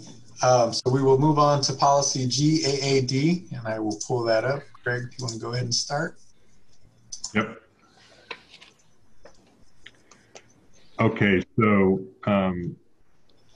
this one is a pretty massive change from your current policy. Kind partly because your current policy is simply a single sentence, whereas KSB's current policy, you guys aren't following KSB's current recommended policy. So that's issue one. The second issue is that KSB's proposed policy, much like the one in DFE, does not track the statutory language. This policy is a big deal because this is the policy that imposes mandatory reporting requirements on all employees of the district if there's child abuse or suspected child abuse or neglect. Every employee of the district, to include the board members, are by statute and law reported. If you become aware of child abuse or neglect, you are required by statute to report that to DCF as well as law enforcement. And one of the things that I thought was important about this policy is I want to make sure if there's a concern about that, it's not only reported to these outside entities, but it's also reported internally to administration. So I rewrote a lot of what KSB had to track the statute again. This is part of the reason this is a big deal is if you have somebody who fails to report it, the district attorney can prosecute that individual for a misdemeanor. I want to make sure the district's aware of those concerns if those are reported so that the district can take appropriate steps internally and also make sure that there is a correct reporting. The district can make reports on behalf of more than one staff member at a single time so the DCF doesn't get, 6 reports as opposed to a single report submitted by 6 employees at the same time. But the gist of it is that I'm tracking the statute, and then you'll see at the tail end we've added an annual training requirement, making sure that this is, again, a place where your employees, all of your employees are trained every year on this piece as a requirement. And that's to ensure that we don't have anybody who can say, I didn't know I was supposed to report this. Because there have been problems, not just with this district, but with other districts where we have had people who didn't report it, and that creates a problem both for them individually and more importantly for the student involved.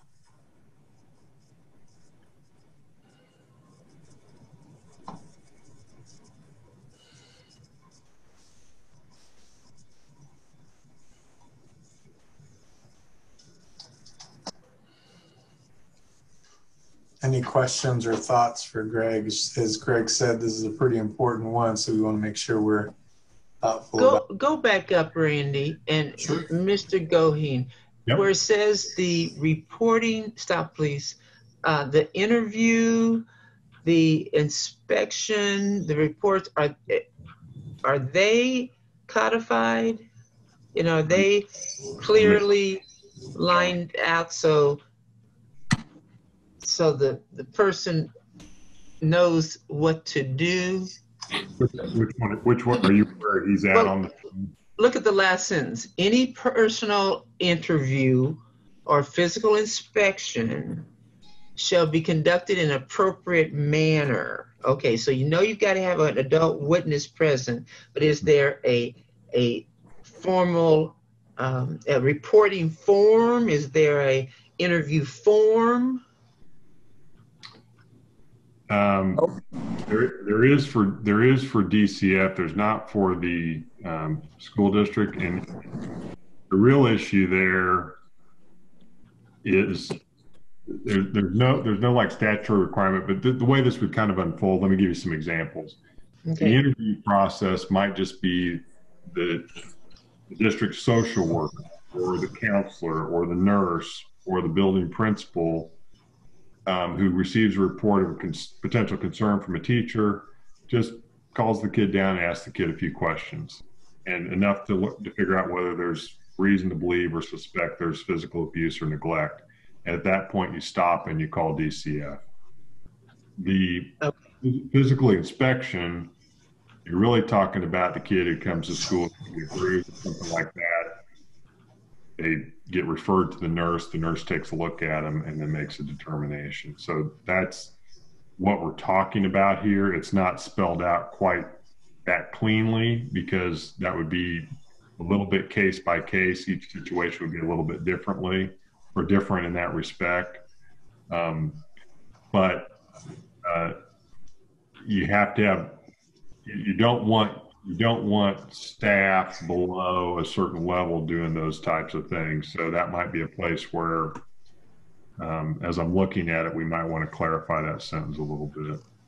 Okay, but in addition to that, I mean, is there a reporting form that's consistent? You know, we have those incident forms that I interviewed Susie at 9:15, quickly observed scratches on her leg and signed off, sent her back to class or called parent. I mean, just to document that it was, we have that in our district, right? We do. I'll try and get a copy of that form so you guys can see what it looks like. Okay, I don't think it would have to be referenced. And then also, just so you guys know, and my advice to your staff, all your employees has been that when you guys report to DCF, that you use the online form rather than the call-in number. Call-in number works. They take the information down, but you get documentation that you've submitted the information with if you use the online form, and the online form has more of that information that you're talking about right now. So it really is the better tool to report something. It is also something you can do 24/7, whereas the phone call in, it's a hotline, but you're not getting to a live body during certain times of the day. So what does the policy say? Just report? The policy says report and it says or by phone or online. Oh, okay. But the guidance I have always given to not just this district, but the other districts and their employees is use the online form because it is a more thorough process and you can document better that you did it. Then you're going to change that language not to be either or, correct? Well, on your statement, based on your statement. It's either or because either or fits the statute. But my strong recommendation is that they do online. So I could change it and say should report online, or the reason you leave the phone number in is if I don't have access to the online computer, if I'm not where I can get online and do it, I at least need to pick up the phone and call somebody. Okay, but don't we provide, what kind of phones do we provide these individuals who would be in this capacity? iPhones? It's every employee in the district. Okay, Janet? So we all almost have phones that you can access the internet, correct? But okay, I get it. Whatever the language is to get it done. Yeah, it's get it done, but if you have the option, they should do the online. Okay. Thank you. Anything else? Any other questions for Greg? As I'm just scrolling down just so hopefully we had a chance to look at it.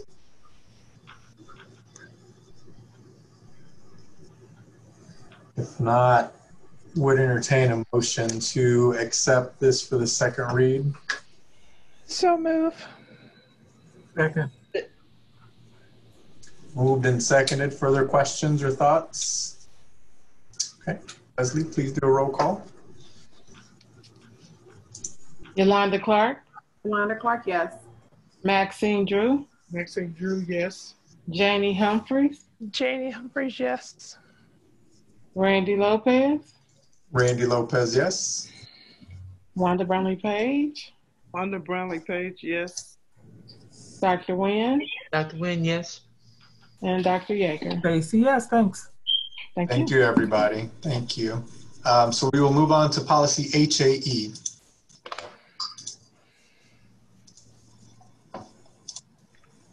So HAE this deals with negotiations and designating representatives to do negotiations. This is a policy recommendation change by KASB. They're changing the word agents to representatives. I do not know why, but I don't think it makes any difference. So to be consistent with their policies, I'm recommending that you go along with it, but that's the change. I don't know what the difference between the word agent and representative is. The Russians. Yeah, sometimes policies will change this language. Somebody decides the language looks better as representatives. I know the negotiation statute talks about representatives. It talks about agents too, but the statute uses the two terms interchangeably, so I don't see a difference. But to keep your policies consistent with KASB's, I see no reason to not make the change. I move to approve HAE. Second. Moved and seconded. Any further questions? Roll call, please. Yolanda Clark, Wanda Clark, yes. Maxine Drew, Maxine Drew, yes. Janie Humphries, Janie Humphries, yes. Randy Lopez, Randy Lopez, yes. Wanda Brownlee Page, Wanda Brownlee Page, yes. Dr. Nguyen, Dr. Nguyen, yes. and Dr. Yeager. Stacy, yes, thank you. Thank you. Motion passes. Thank you, everybody. So moving on to policy IC. Get it up there. So here's the difference with this one. Your current board policy does not include the first two paragraphs of the current KASB model policy. So those are the two things that are in red that got added there. You'll see on the third line there's a sentence that ends with the period after year, and then starts the next sentence with the word and. I can't stand sentences that start with the word and, so I struck it, but that's a personal preference of mine. If you don't care, then you can leave the word and in. That's how KASB did it. The other modification KASB made was to the, where is it? Let's see. They changed,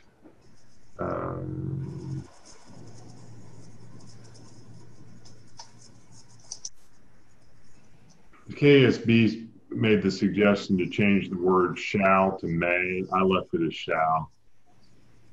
But if you want it to be may, to be consistent with their policy, that's fine.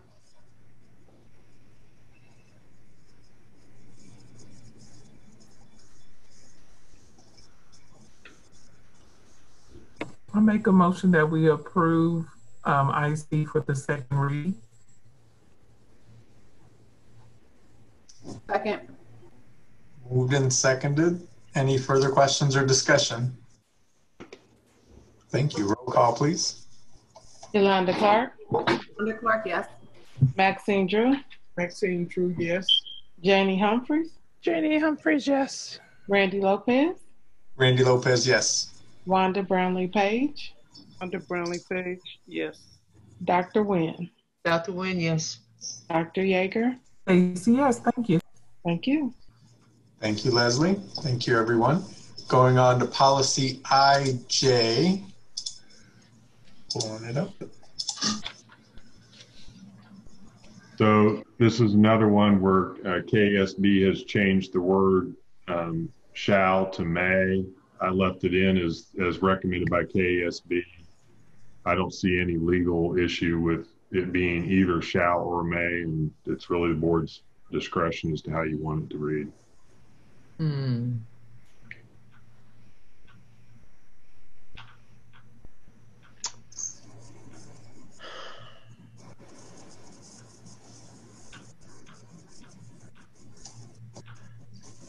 I'm thinking that this probably should be shall, because if you are concerned with improvement, why wouldn't you use the evaluation that you just conducted?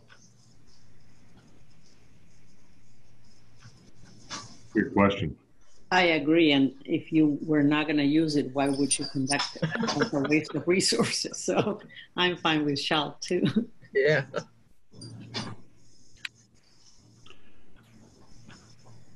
Greg, to say why they changed it to may. I mean, there was no reason behind that. they had some language in about leaving it to making it more discretionary. I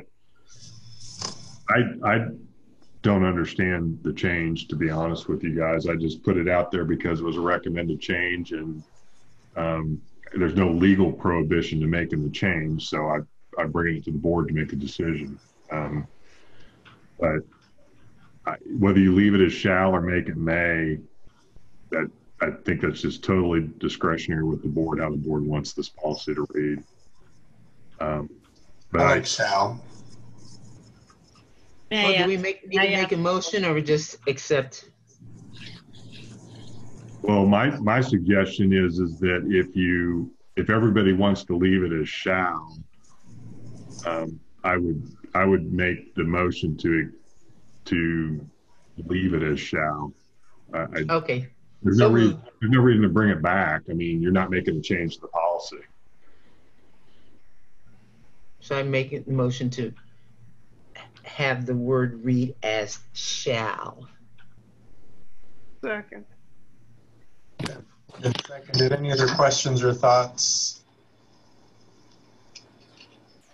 I mean, I can go either way. I don't have a preference. The only instance in which I thought the word may help is if you can, let's say you conduct an evaluation and for some reason you do not get enough data back, or let's say part of the evaluation is a survey, and then you don't get enough participation to make that evaluation valid.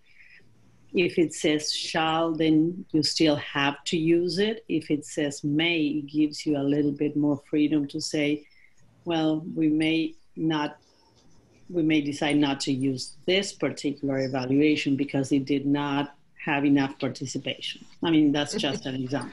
Yeah, and then on the other hand, even if it had limited participation, if the suggestions were significant, I mean, the evaluation shall be part of it. You can still discount it.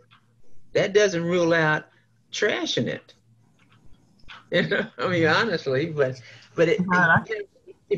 my concern is that you, like you said to begin with, you take time and you develop guidelines that come from, what does it say, committees that you've created, and then you don't do anything with it? That doesn't make sense. But yet I agree with what you're saying, Dr. Miguel, because shall does put a different emphasis, because may say it may or may not be included, just like it says, you know, on that second line in the second paragraph, the superintendent may require the reports from the committee, which may be included. So therefore, it does give you more of an option as to what should be included and what shouldn't be included. So I understand that perspective. I mean, for what it's worth, I think that the way I read this, the only difference is that if you develop guidelines or if you develop a committee report, that you're going to consider it as part of whatever your plan is. It doesn't mean that you're going to adopt it. So I in the context that it's written, I don't think it makes any difference, which is why I didn't really give an advice one way or the other on it. So, you know.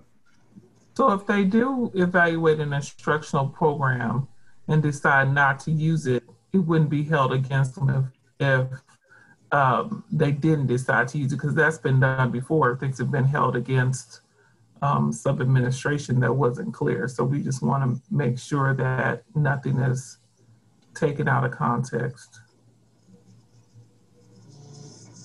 They held against them. What are you saying? Well, sometimes, you know, if things weren't interpreted appropriately, held against meaning that they were told that they weren't appropriate or that they didn't do it right intentionally rather than unintentionally. So I just don't want to mix words to where later on it's accusations of, well, this evaluation was done and you chose not to use it, and our policy IG said that you should use it. I don't want us to have to be able to mix words. I think that last sentence in the second paragraph, and I hear what everyone's saying, but maybe that gives us the leeway because the superintendent may submit a comprehensive report from the committees to the board. So they're taking all of the information, if I'm reading it right, they take all the information that's gathered and then it's up to the superintendent, and they may or may not include some of that from the committee. So that gives a little leeway there too. To do some of what Dr. Yeager, Dr. Miguel had mentioned as well. Maybe. I read it where that they will submit the information to us, but we can decide whether we want to use it or not. So if the information's there, they give it to us. And then if we don't want to use it, then we just discard it. But maybe I'm reading it too simply.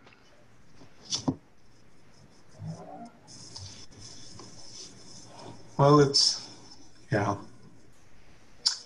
Any other thoughts? So it's been moved and seconded to go back to shall, to keep the language as shall. There's been some discussion on both sides, so we'll just go ahead and vote and kind of see where things land. So Leslie, would you do the vote, please? Yolanda Clark. Yolanda Clark, yes. Maxine Drew. Maxine Drew, yes. Janie Humphreys. Janie Humphreys, yes. Randy Lopez. Randy Lopez, yes. Wanda Brownlee Page. Wanda Brownlee Page, yes. Dr. Nguyen. Dr. Nguyen, yes. Dr. Yeager. Stacy, no. Thank you. All righty, thank you. The motion passes. So we will move on. Thank you for the discussion, everyone. Policy JQKA. I'm pulling that up. Give me 1 second. Yep. So this is the policy on foreign exchange students, which will clearly have no impact this year since there won't be any foreign exchange students. These are just, again, pure recommendations from KSB on changing the policy. Changes the shall to may, limits the or puts a requirement to the extent staff and facilities are available to when they're admitted, because they're admitted on a tuition-free basis if they're a foreign exchange student, and adds the word Kansas in front of State Department. I see no issues from a legal standpoint. Clearly, there aren't going to be any this year, so it would not even be something that's going to impact anybody until next year. But you know, I don't really have any information beyond the fact that that's what they're changing. I make a motion that we approve JQKA for the second read. Been moved. Is there a second? Second. I was trying to find my unmute. All right, moved and seconded. Any further questions, discussion? Not. Leslie, please call the vote. Thank you. Okay. Yolanda Clark. Yolanda Clark, yes. Maxine Drew. Maxine Drew, yes. Janie Humphreys. Janie Humphreys, yes. Randy Lopez. Randy Lopez, yes. Wanda Brownlee Page. Brownlee Page, yes. Dr. Nguyen. Dr. Nguyen, yes. Dr. Yeager. Stacy, yes, thanks. Thank you. Thank you, everybody. So we will now go on to policy KNA.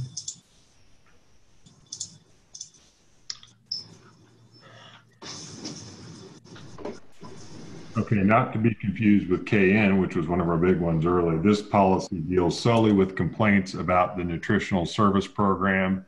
This is a requirement of a new requirement for your food service program by federal statute. KSB's proposed policy is in the black typeface. The red are changes that I have made to the policy to make it consistent with our other non-discriminatory language. So for example, KSB's policy did not include the word ethnicity, did not include religion, did not include gender orientation, identity, or expression, didn't include gender information or any other basis prohibited by law. I've added those in because I think it's important that it's consistent with our other non-discrimination policies. Same reason I added Title IX down after Title VI. And then I included a section in red where complaints about the policy as written didn't have a place to complain to somebody within the school district about nutritional program concerns. The only thing it had was a complaint to the Department of Agriculture with the federal government. So I added a line for us to include our district compliance coordinator, which is our director of nutritional services. The blank is because I didn't know what the contact information was. We need to include that. But those are the changes that I've recommended to the draft policy that KASB provided for us on this. And this is a new policy required because of a change in the federal law. I'll make a motion that we approve the second read of KNA. I second it. Moved and seconded. Any questions or discussion? So Greg, the only place you can get the complaint form is USDA? That's the way it was drafted by KASB. I added that they could complain first. So that because to me, if there's a complaint about our food services program, we'd like to know what it is. So do we have our own complaint form? We would need to develop one. Okay. Put that on the to-do list. Yep. Any other questions or thoughts? All right. Leslie, would you please do the roll call, please? Okay. Yolanda Clark. Yolanda Clark, yes. Maxine Drew. Maxine Drew, yes. Janie Humphreys. Janie Humphreys, yes. Randy Lopez. Randy Lopez, yes. Wanda Brownlee Page. Wanda Brownlee Page, yes. Dr. Nguyen. Dr. Nguyen, yes. Dr. Yeager. Stacy, yes, thanks. Thank you. Thanks, everybody. So now we are on to the policies for tobacco use, JAOC, JCDAA, and KMA. Greg, do you want me to pull them up one by one? Yeah, I guess we should do it one by one, and we can kind of maybe run through them real quick, and then you guys can make the motion all as one, or you can do them one at a time, whatever you prefer. You'll recall when we had the initial first read, I posed the question, and you'll see in the agenda and board docs, we have our current versions. We have one for students and one for personnel. Ours don't match KASB's current policies, and we don't have one for people outside of the district, non-employees, visitors, prohibiting them from using tobacco products. So when we talked with the board last time, the board said, let's do the more robust policies that KASB has done. So that is what the modifications look like, the crossouts of our current policy, and plugged in KASB's changes to the policy that they're recommending. And essentially, with respect to each of those categories, the possession, use, or promotion of tobacco products is going to be prohibited by staff in this policy. The G policies are always personnel. So if you go down, Randy, to where it starts off the word use, that will be the first sentence in the policy once the change is made. So it will say the use, possession, or promotion of any tobacco products by staff members is prohibited at all times in any district facility, school vehicles, school-sponsored activities, programs, or events, or on school-owned or operated. And then it's got some definitions of what constitutes a tobacco product, electronic delivery product, which is like one of the electronic cigarettes or whatever, and defines what promotion is, meaning advertising, which means a kid or a staff member can't wear a Skoal Tobacco t-shirt to school. So that's what it is now. There's a carve out, this be for FDA approved nicotine replacement therapies. Basically, if you got nicotine gum, lozenges, or the patch, and have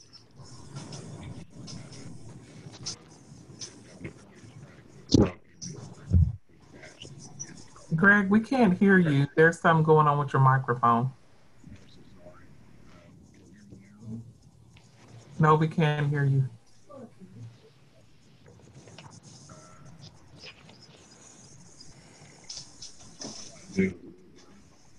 No, we still cannot hear you.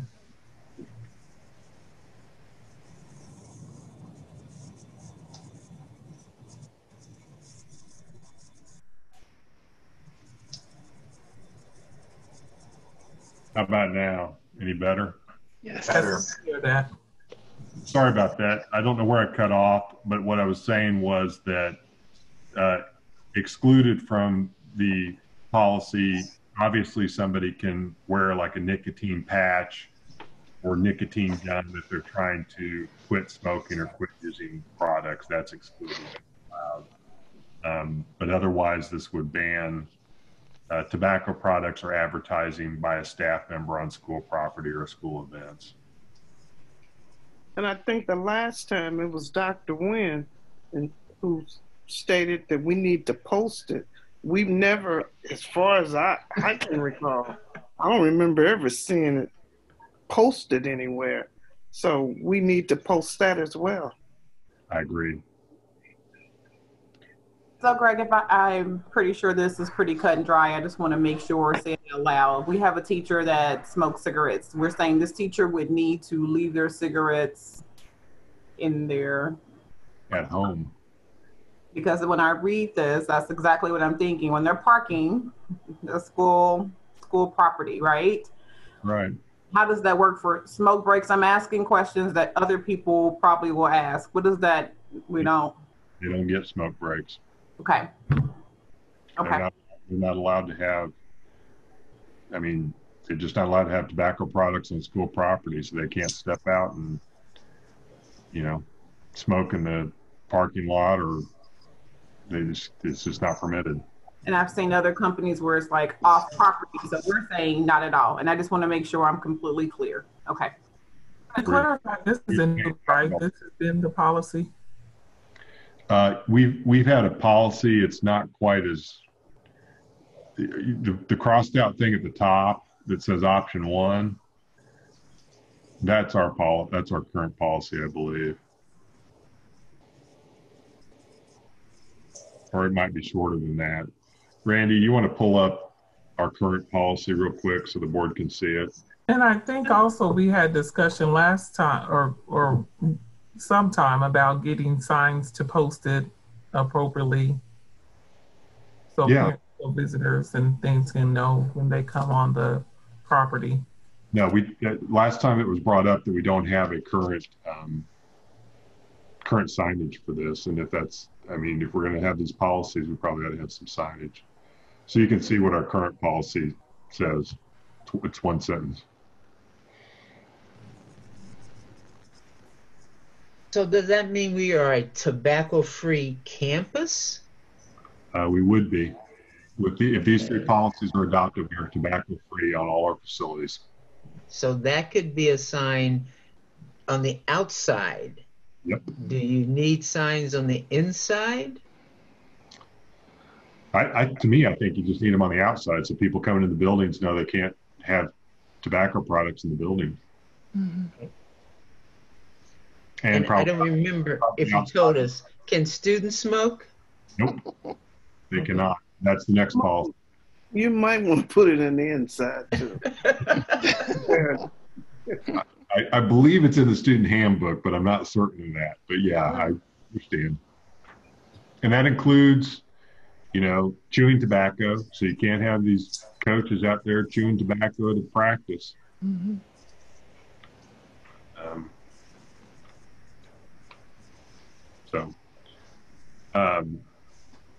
That's the recommendation to go with KSB's policy for this.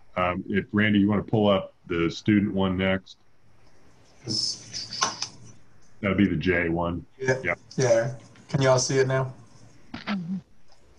So it basically reads the same way as it mirrors the one for staff.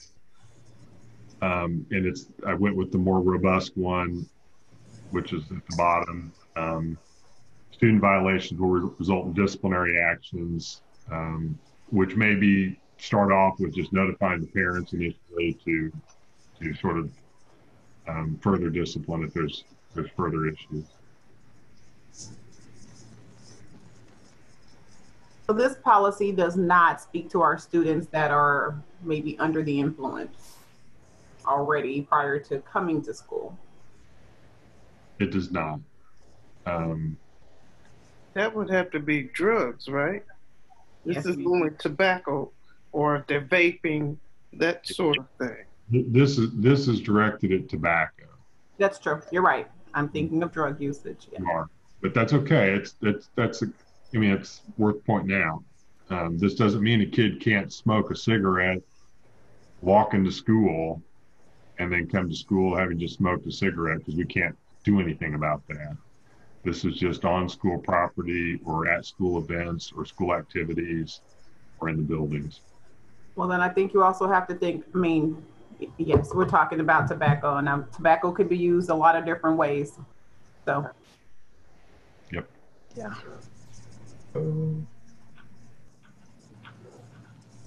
So that's the one for students.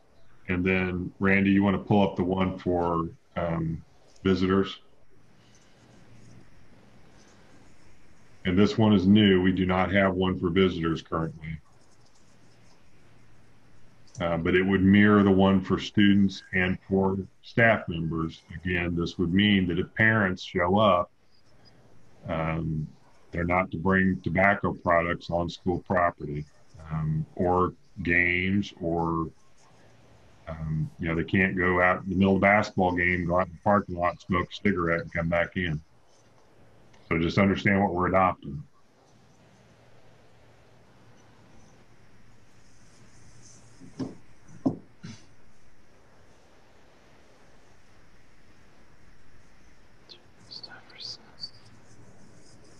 Again, do we need to say the proper signage in and out?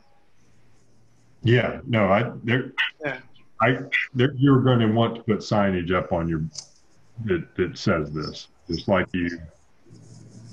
like we have the guns free. Yeah. And we have a group of students, I think they were at Slagle, that lobbied for reduction of selling of tobacco products in our neighborhoods.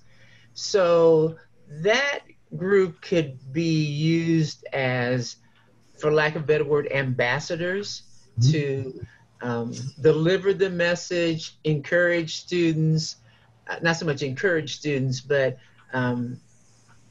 their peers, peers talking to peers about tobacco usage. And so it already exists. They come visit me when I'm in Topeka.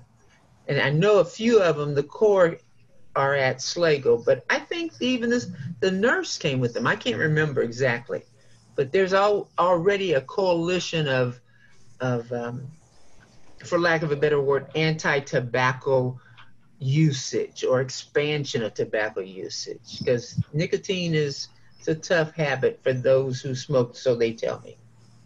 Yep. And it's a good message to be getting out, your social workers and everybody else,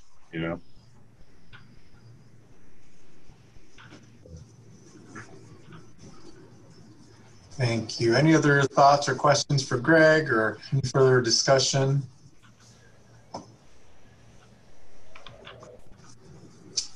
Not.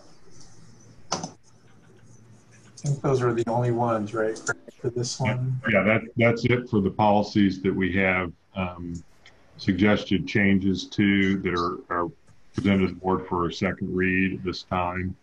Like I said, any of these policies, if you guys have additional changes or thoughts or questions about them between now and the final read and vote, obviously bring them forward. And the board should understand this. Even once the policy is adopted, you can always bring back a question about a change or modification to it. So They are the board's policies to be adopted. It's important to have them in place, but it's important for them to be what you guys want. And so we can take as much time with any of them as you want to do.